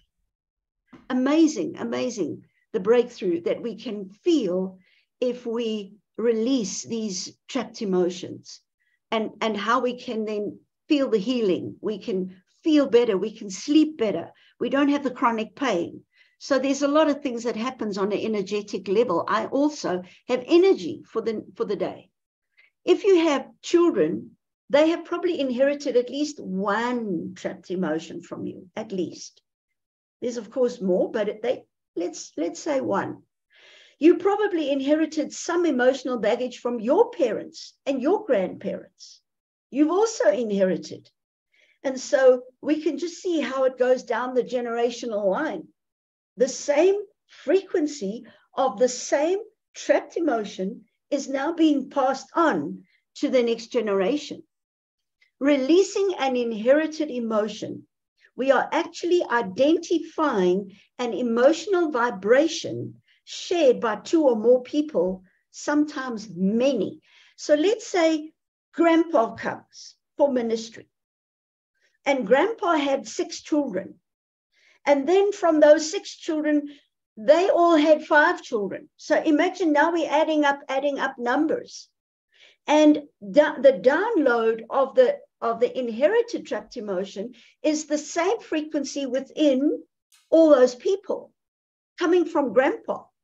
If we release that frequency from grandpa, everybody else gets released because it's exactly the same frequency.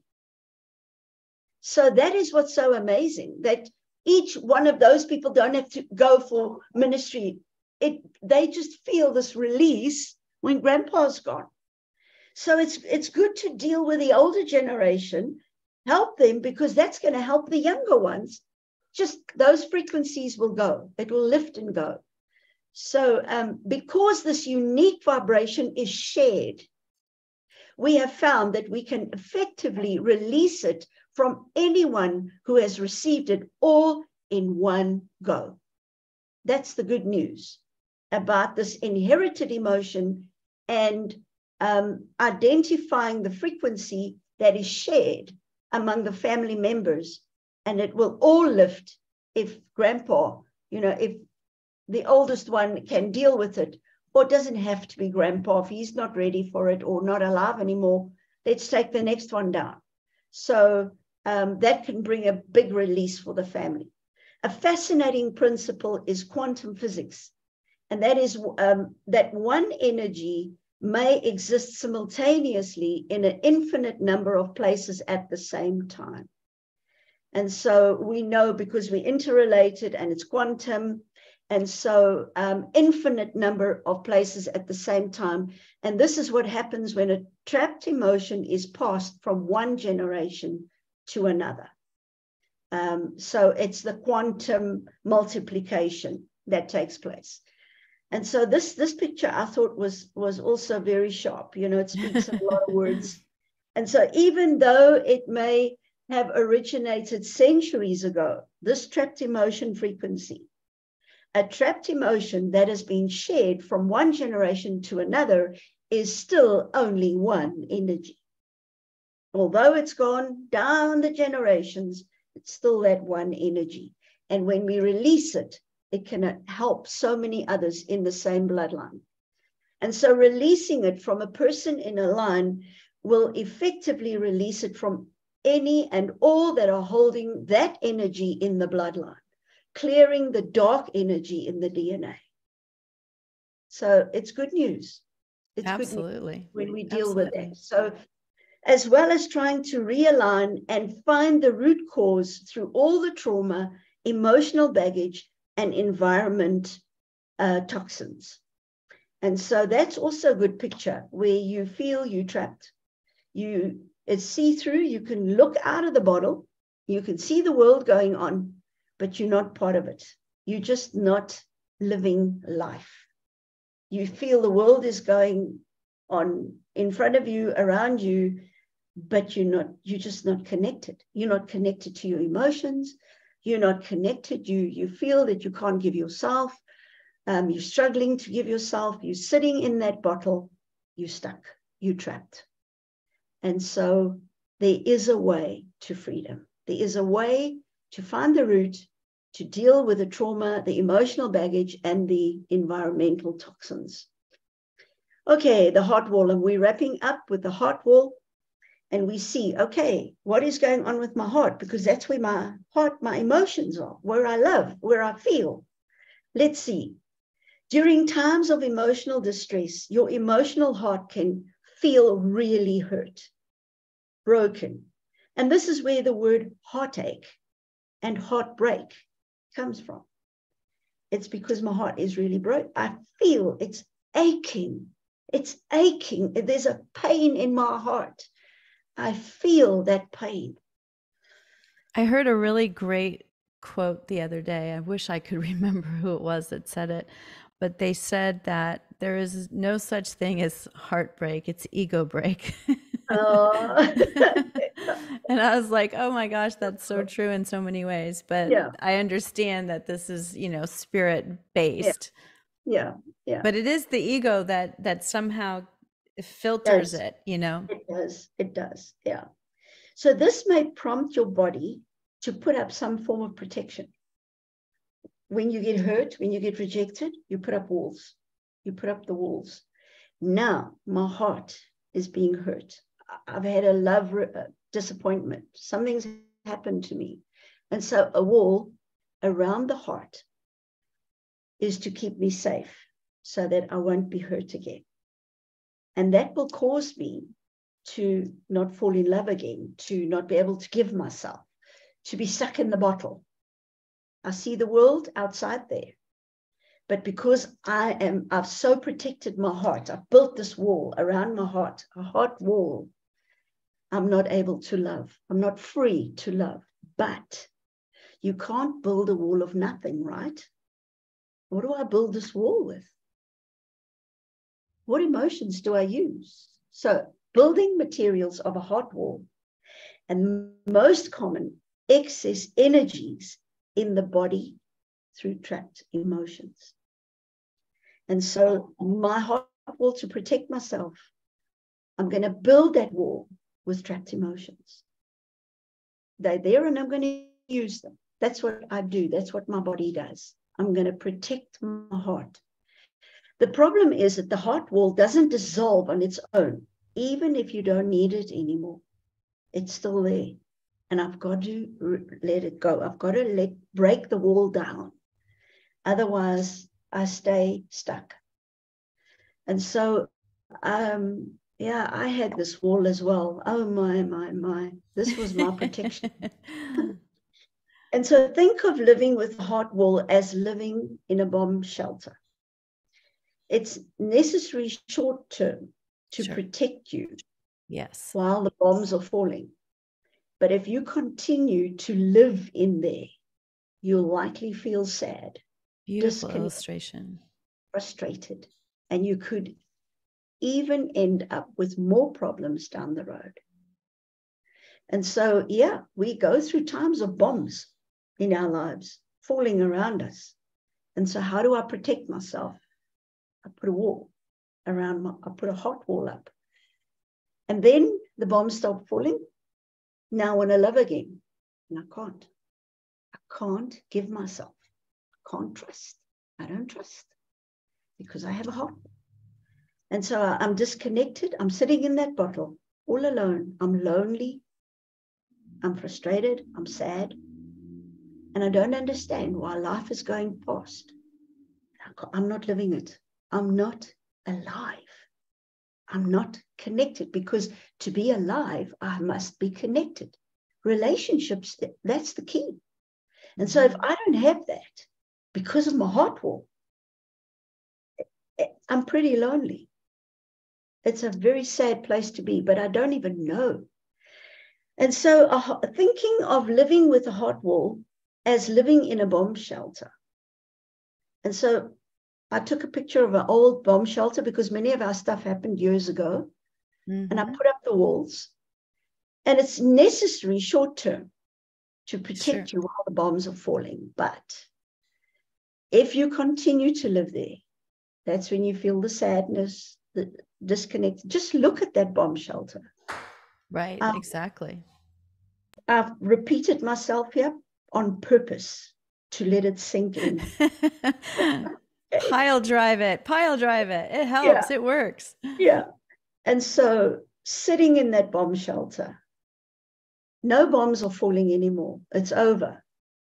But the world is still carrying on and you're not connected. You're feeling sad and you're going to have more problems. And so our spirit, this is also a picture with lots of words, speaking lots of words. And this is our spirit within us does not like those feelings. I want to get out here. Help me. Help me. I don't want to be stuck in here anymore. Life is gone. I've wasted years. I don't want to be here anymore. Help me to get free. Science believes that if you have this experience more than a couple of times in your life, your subconscious mind may form an energy wall to protect your heart against further heartache. And we refer to this wall of energy as the heart wall. So now you understand it. You've had how many experiences in your life? And now I've put up this wall. And it's a protection. Scientists first began measuring the heart's electrical field with the discovery of the electrocardiogram machine, the EKG, in 1895. Isn't that fascinating how long ago they already had this information? And that's why I guess it's a K and not a C. Yeah. And it was a German. I think that's why the K is. That's what, yeah. And so we are happy that the medical world can measure our heart, can measure the electrical field of our heart. And so if it's physically, when they do a reading and they read all the organs in my body, the one that has the biggest reading is my heart. It pushes it right out. And so not too long ago, a new machine was developed called the magnetocardiogram, the MCG. And it measures the magnetic field of the heart instead of the electrical field. And this is really... And that's probably more powerful. Yes, absolutely. Because remember our magnetic field and God's magnetic field with the North Pole? Scientists found that the heart's magnetic field extends up to 12 foot, which is for us in meters, 3.5 meters in diameter around the body. Can you imagine how big this magnetic field is from your heart. So it's not just the other organs, it's your heart has got the biggest field. And that is why when someone comes into your magnetic field, there could be that propulsion. And you just say, I don't know what it is, but I just can't connect. I can't connect with this person. But it just is this repulsion of something's wrong. They could be realigned with Satan's throne, and you are aligned with God's throne.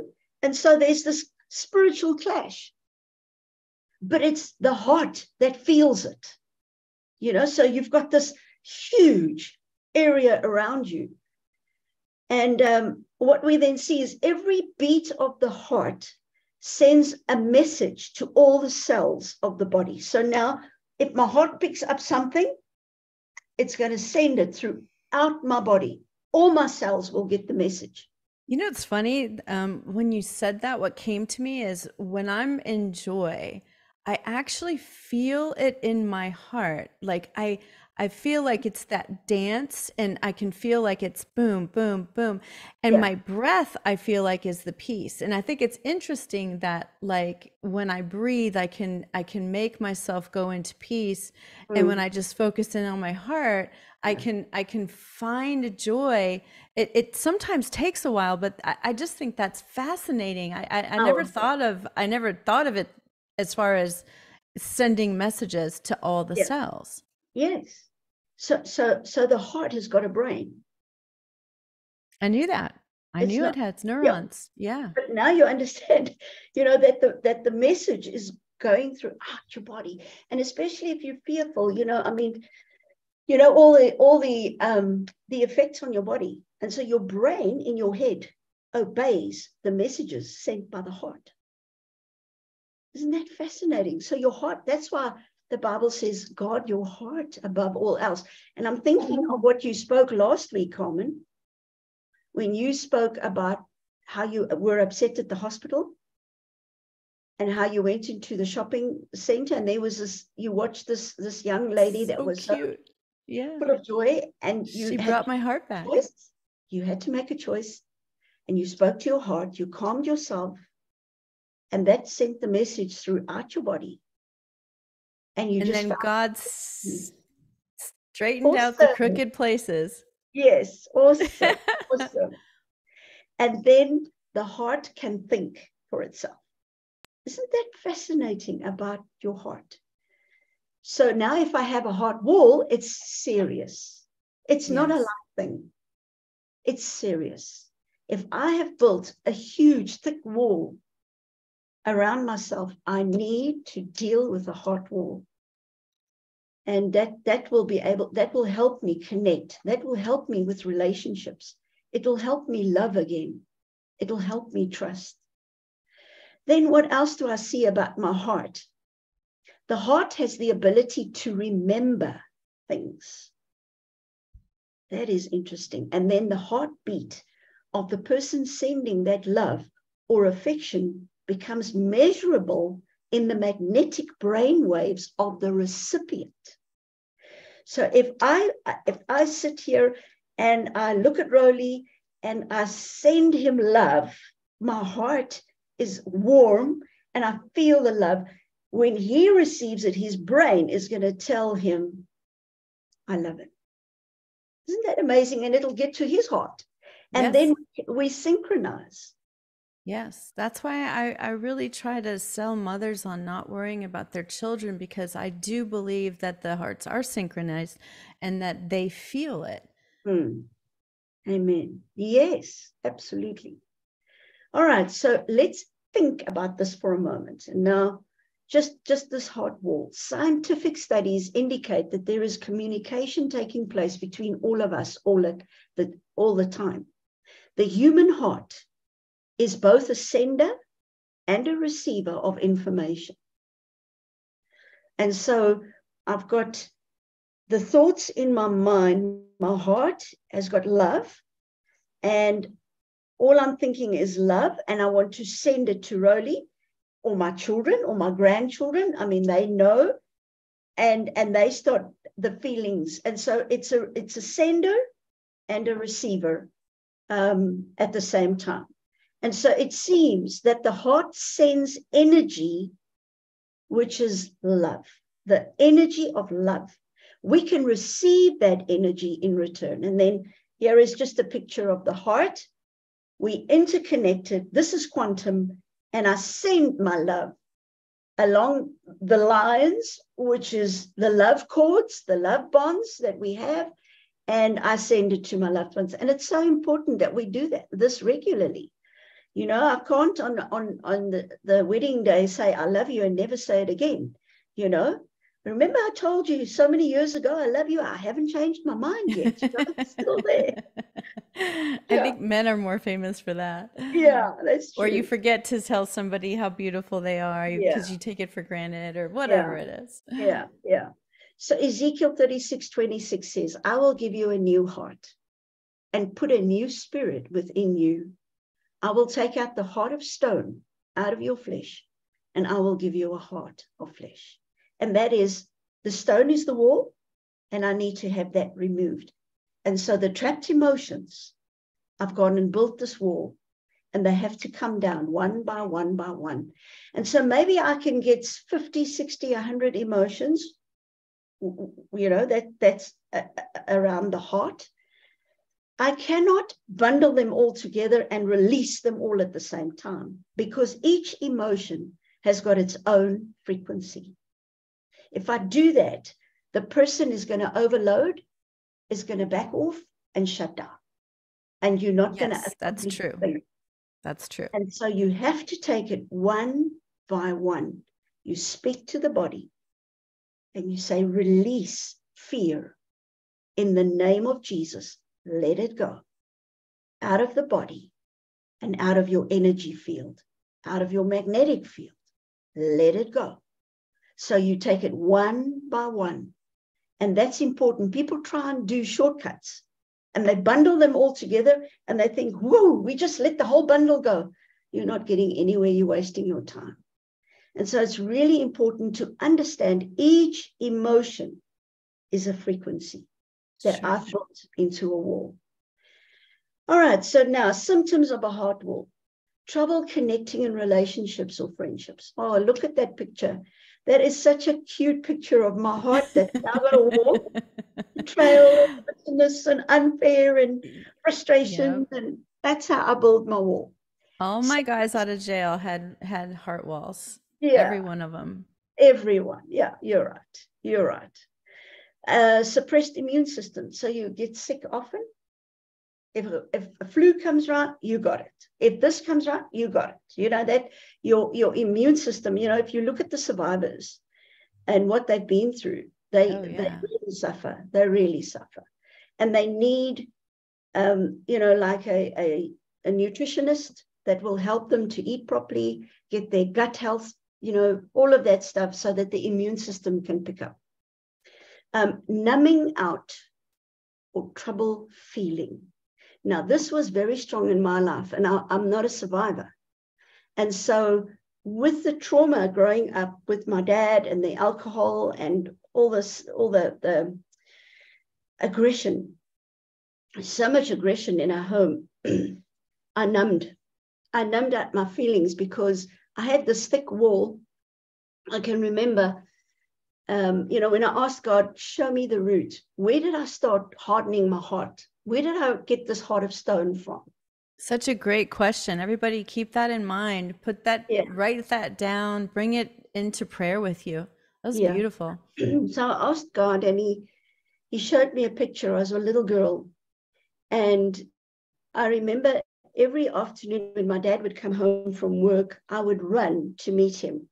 Super excited to see my dad. You know, for a child, a daddy is the hero.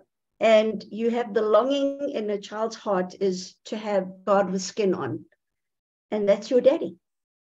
And so I would run to meet him and I have my little arms up, daddy, daddy, daddy. And I had those experiences where he would pick me up and then carry me home.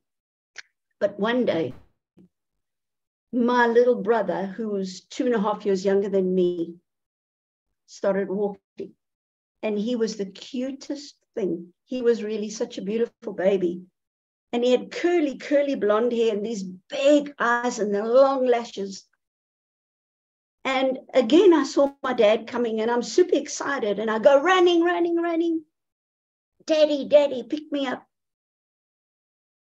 And he pushed me aside. And he put his hands out and he took my brother. And the pain of being rejected. And sadistically, that's mean. Yeah. And the second day it happened. And the third day it happened. And so it continued. And then I stopped putting up my arms. And God said, brick by brick, I built this wall. Yes. Before I was 6 years old, I built a heart of stone. And it was protection. And I thought, well, if my dad doesn't want me, I don't want him. So you start forming the ways of thinking. And I started numbing my feelings. And I didn't realize it was happening. And it was only when I was an adult and I'm trying to, now I've got to live in a marriage and I have to love my children, and that I realized I'm struggling. I am struggling. And I didn't know why. Where does it come from? How come other mommies are so kind and gentle and patient and I'm not there? And it's because of this heart of stone. And so this numbing is horrible. It's really horrible. And that's where you are blocking your purpose. And I never realized that is what was happening. You know, you want, Father, why did you give me birth? What do you want me to do? How must I live my life? And then to realize, but I've now got a heart of stone. I've got a heart wall. And it's blocking my purpose. I can't find my destiny. I don't even know who I am. What must I do for God? I didn't know my purpose. Right. Did I search? Running from prophet to prophet, trying to find my purpose. But it's because of my heart. And I never realized. And so let's think about numbing. I just want to end with a couple of thoughts around numbing, because so many of us are there and we just never realized. And so this is one of the most common ways that we experience our heart wall and don't even realize it.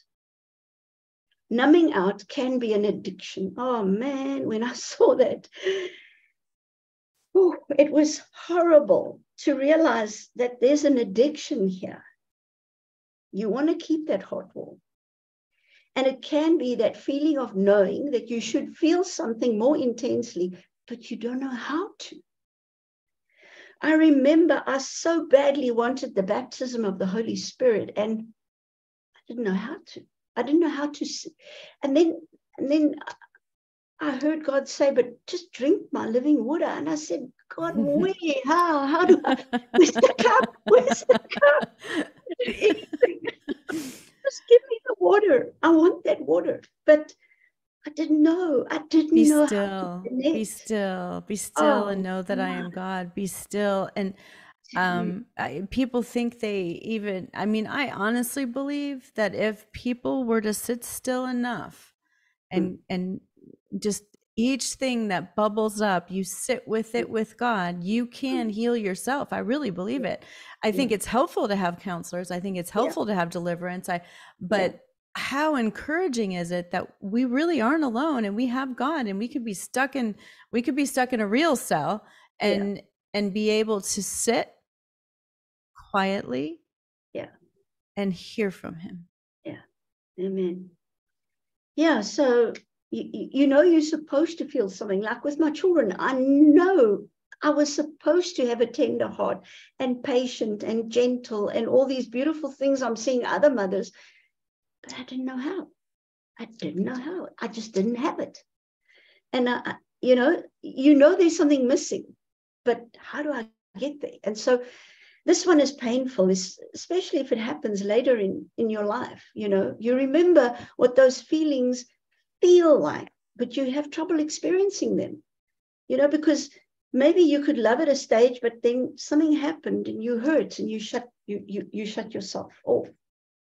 You got into that bottle, and that's where you are. You're stuck. And so it's a way to not let yourself be hurt again. So that's why you numb out your feelings. You can't feel.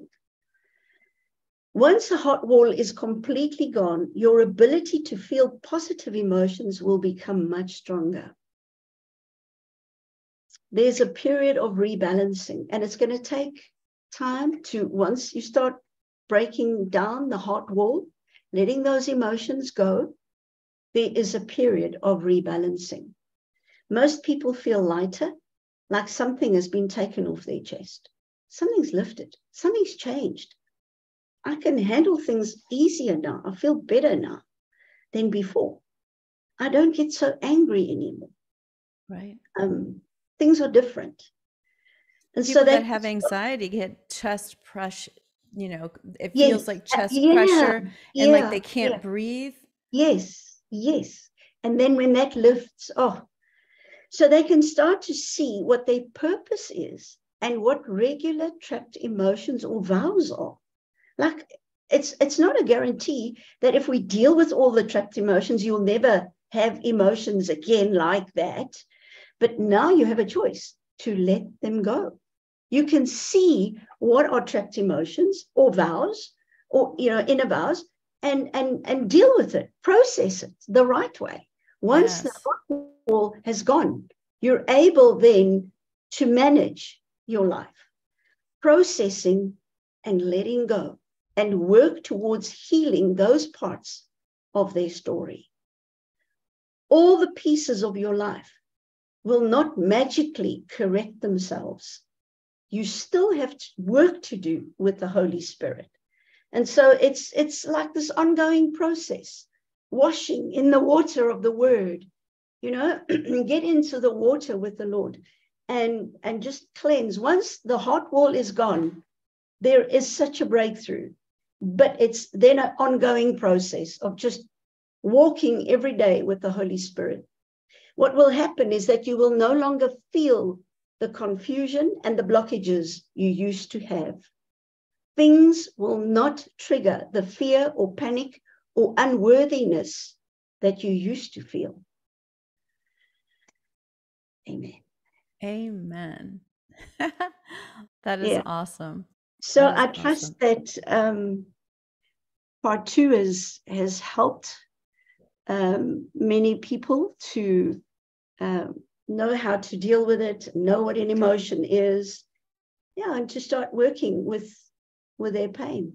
Yeah, it's really cool. And as you were talking, I felt like, when you're dealing with people who've been through so much trauma, the thing about taking that wall down is they feel like they might become a victim again, or they might, but what happens, just the opposite, as you take the wall down with the Holy Spirit, when you're doing it with the Holy Spirit, it's almost like it gets replaced with a discernment wall.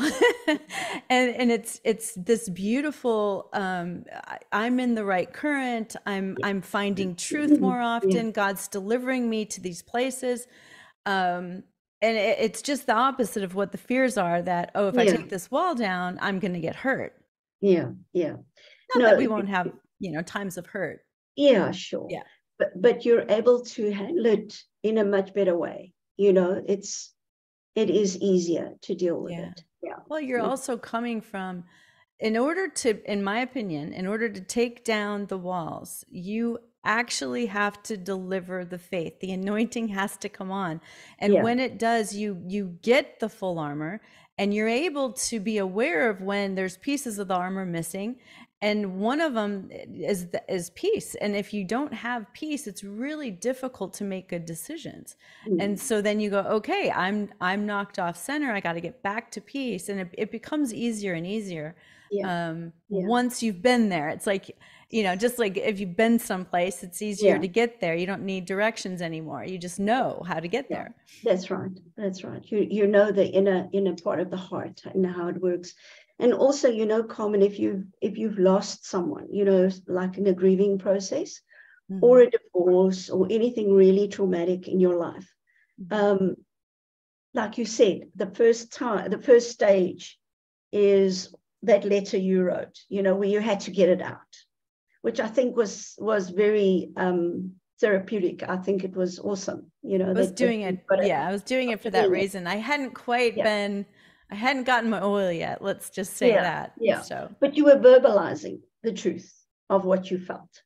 And that was the beginning process of then, dealing with it, processing. But I think, once you dealt with that, and when you look back, you could see where you were and where you are now, and that you've grown. You've really grown. And so it just makes it easier. I really struggled with emotions. I really, really did, because of the heart wall. Sure. And I felt so guilty. I felt so, come on, why should I struggle like this? I shouldn't be battling like this.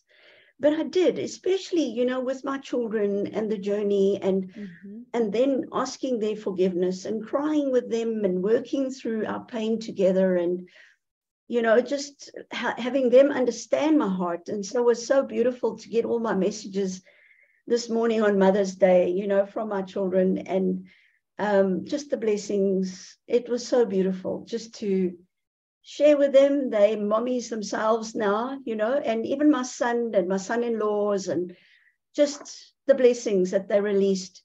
It's such a blessing and an honor to have family. Yeah. Oh, absolutely. Absolutely. So awesome, really. And my little grandchildren, each one so unique and special. And that's what life is all about, is to be able to love with my whole heart and give and also receive.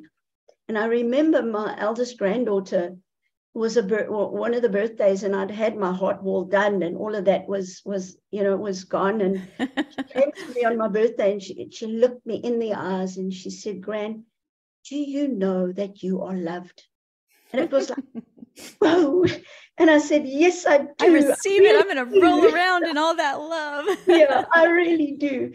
And she just gave me such a hug, and she says, "Granny, I love you so much." So yeah, I realized how much I'd grown, how much I'd, come along the way of what it used to be. It's such a place of freedom.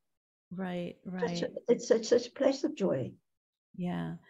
And so a couple of people are asking about who you would suggest as a quantum counselor. And then they're asking about specific people. I'm not going to ask about specific people here publicly. People are welcome to email Canaan Ministries and see what you guys are suggesting for here in the States. I don't want Amanda to get what if she doesn't like them and then she's stuck going Yeah, I understand. Yeah, no, I'll be happy to share. I'll be happy. Okay. And it's also people that I've met and I know, been there. It's marriage. It's you got to live the life. You've got to have the victory too. But that I trust, So yeah. We can chat. But Carmen, since COVID, so many have gone onto Zoom and Skype counseling now, so it doesn't matter, True. And you're really giving guidelines. You're just the coach, really. But you do need safe people. I agree. Yeah. Yes. And so as you take down those walls, you got to make sure that you replace it with the Holy Spirit. Yeah, definitely. And it can go quickly. I mean, I can't speak for SRA. I don't work with people. But I've literally helped people see what's true in their own hearts, what's true in their own bodies. I've just been the flashlight, right? It's already there. And when they were able to see it, but quickly, like, 3 to 4 or 5 sessions with somebody. And I know for myself, when I made the decision, I am fixing this, I'm going in, 8 weeks. I was Mm. really in a different Mm. place 8 weeks later, not a victim. Now, do I still catch myself being a victim of, little vapors of things? Yes, but nowhere near like it was. So thank you so much. Happy Mother's Day, everybody. Do you have any last words, Amanda? Oh, can I can I do something different and ask Roly to pray? I was literally, that is so cool. I was literally thinking it'd be so cool if he came on sometime. Yes, please. Come, Ro. Ro, thank you so much. I've been wanting to meet you. It's Mother's Day, so you can give a father's blessing for the mothers. Yes. Okay. To take all the heart walls down. Yeah. Yeah. Hi, how are you? Good to meet you. I've heard so much. Nice to meet you as well. Nice to meet you. Thank you so much for sharing your wife. She is a blessing to so many of us in the world. She can share, she can talk, and she's very happy in life. So you just have to give her another chance. Yeah, well, Father, we thank you that we can come here this evening. We thank you, Father, we can raise and praise your name. We thank you, Father, you know the hearts and the needs of every single person that's listening to this message. And we know you, Father, you are the one that has the ability to speak into their lives, to touch them in a way that's special. And I'd ask you, Father, to let the Holy Spirit really flow over their lives, in their thoughts, their emotions, in every possible way. And I thank you that you will bring the release, that you will send the comforter to give comfort. You'll send the protector to protect. Father, in every possible way, I ask you to help and to heal and to release people to walk in absolute freedom. Father, you took us out of Egypt. You took us out of the world. You took us out of our past so that we could be free. We could walk in true freedom. And so, Father, I thank you that you will help us to reach that freedom, that we'll enter into our land of promise, that we'll enter into the place of holiness, to the place of fullness, to reach our full potential. And so, Father, I ask that you will touch each one in a special, unique way, that they will know that you are with them. In Yeshua's name, amen. Amen.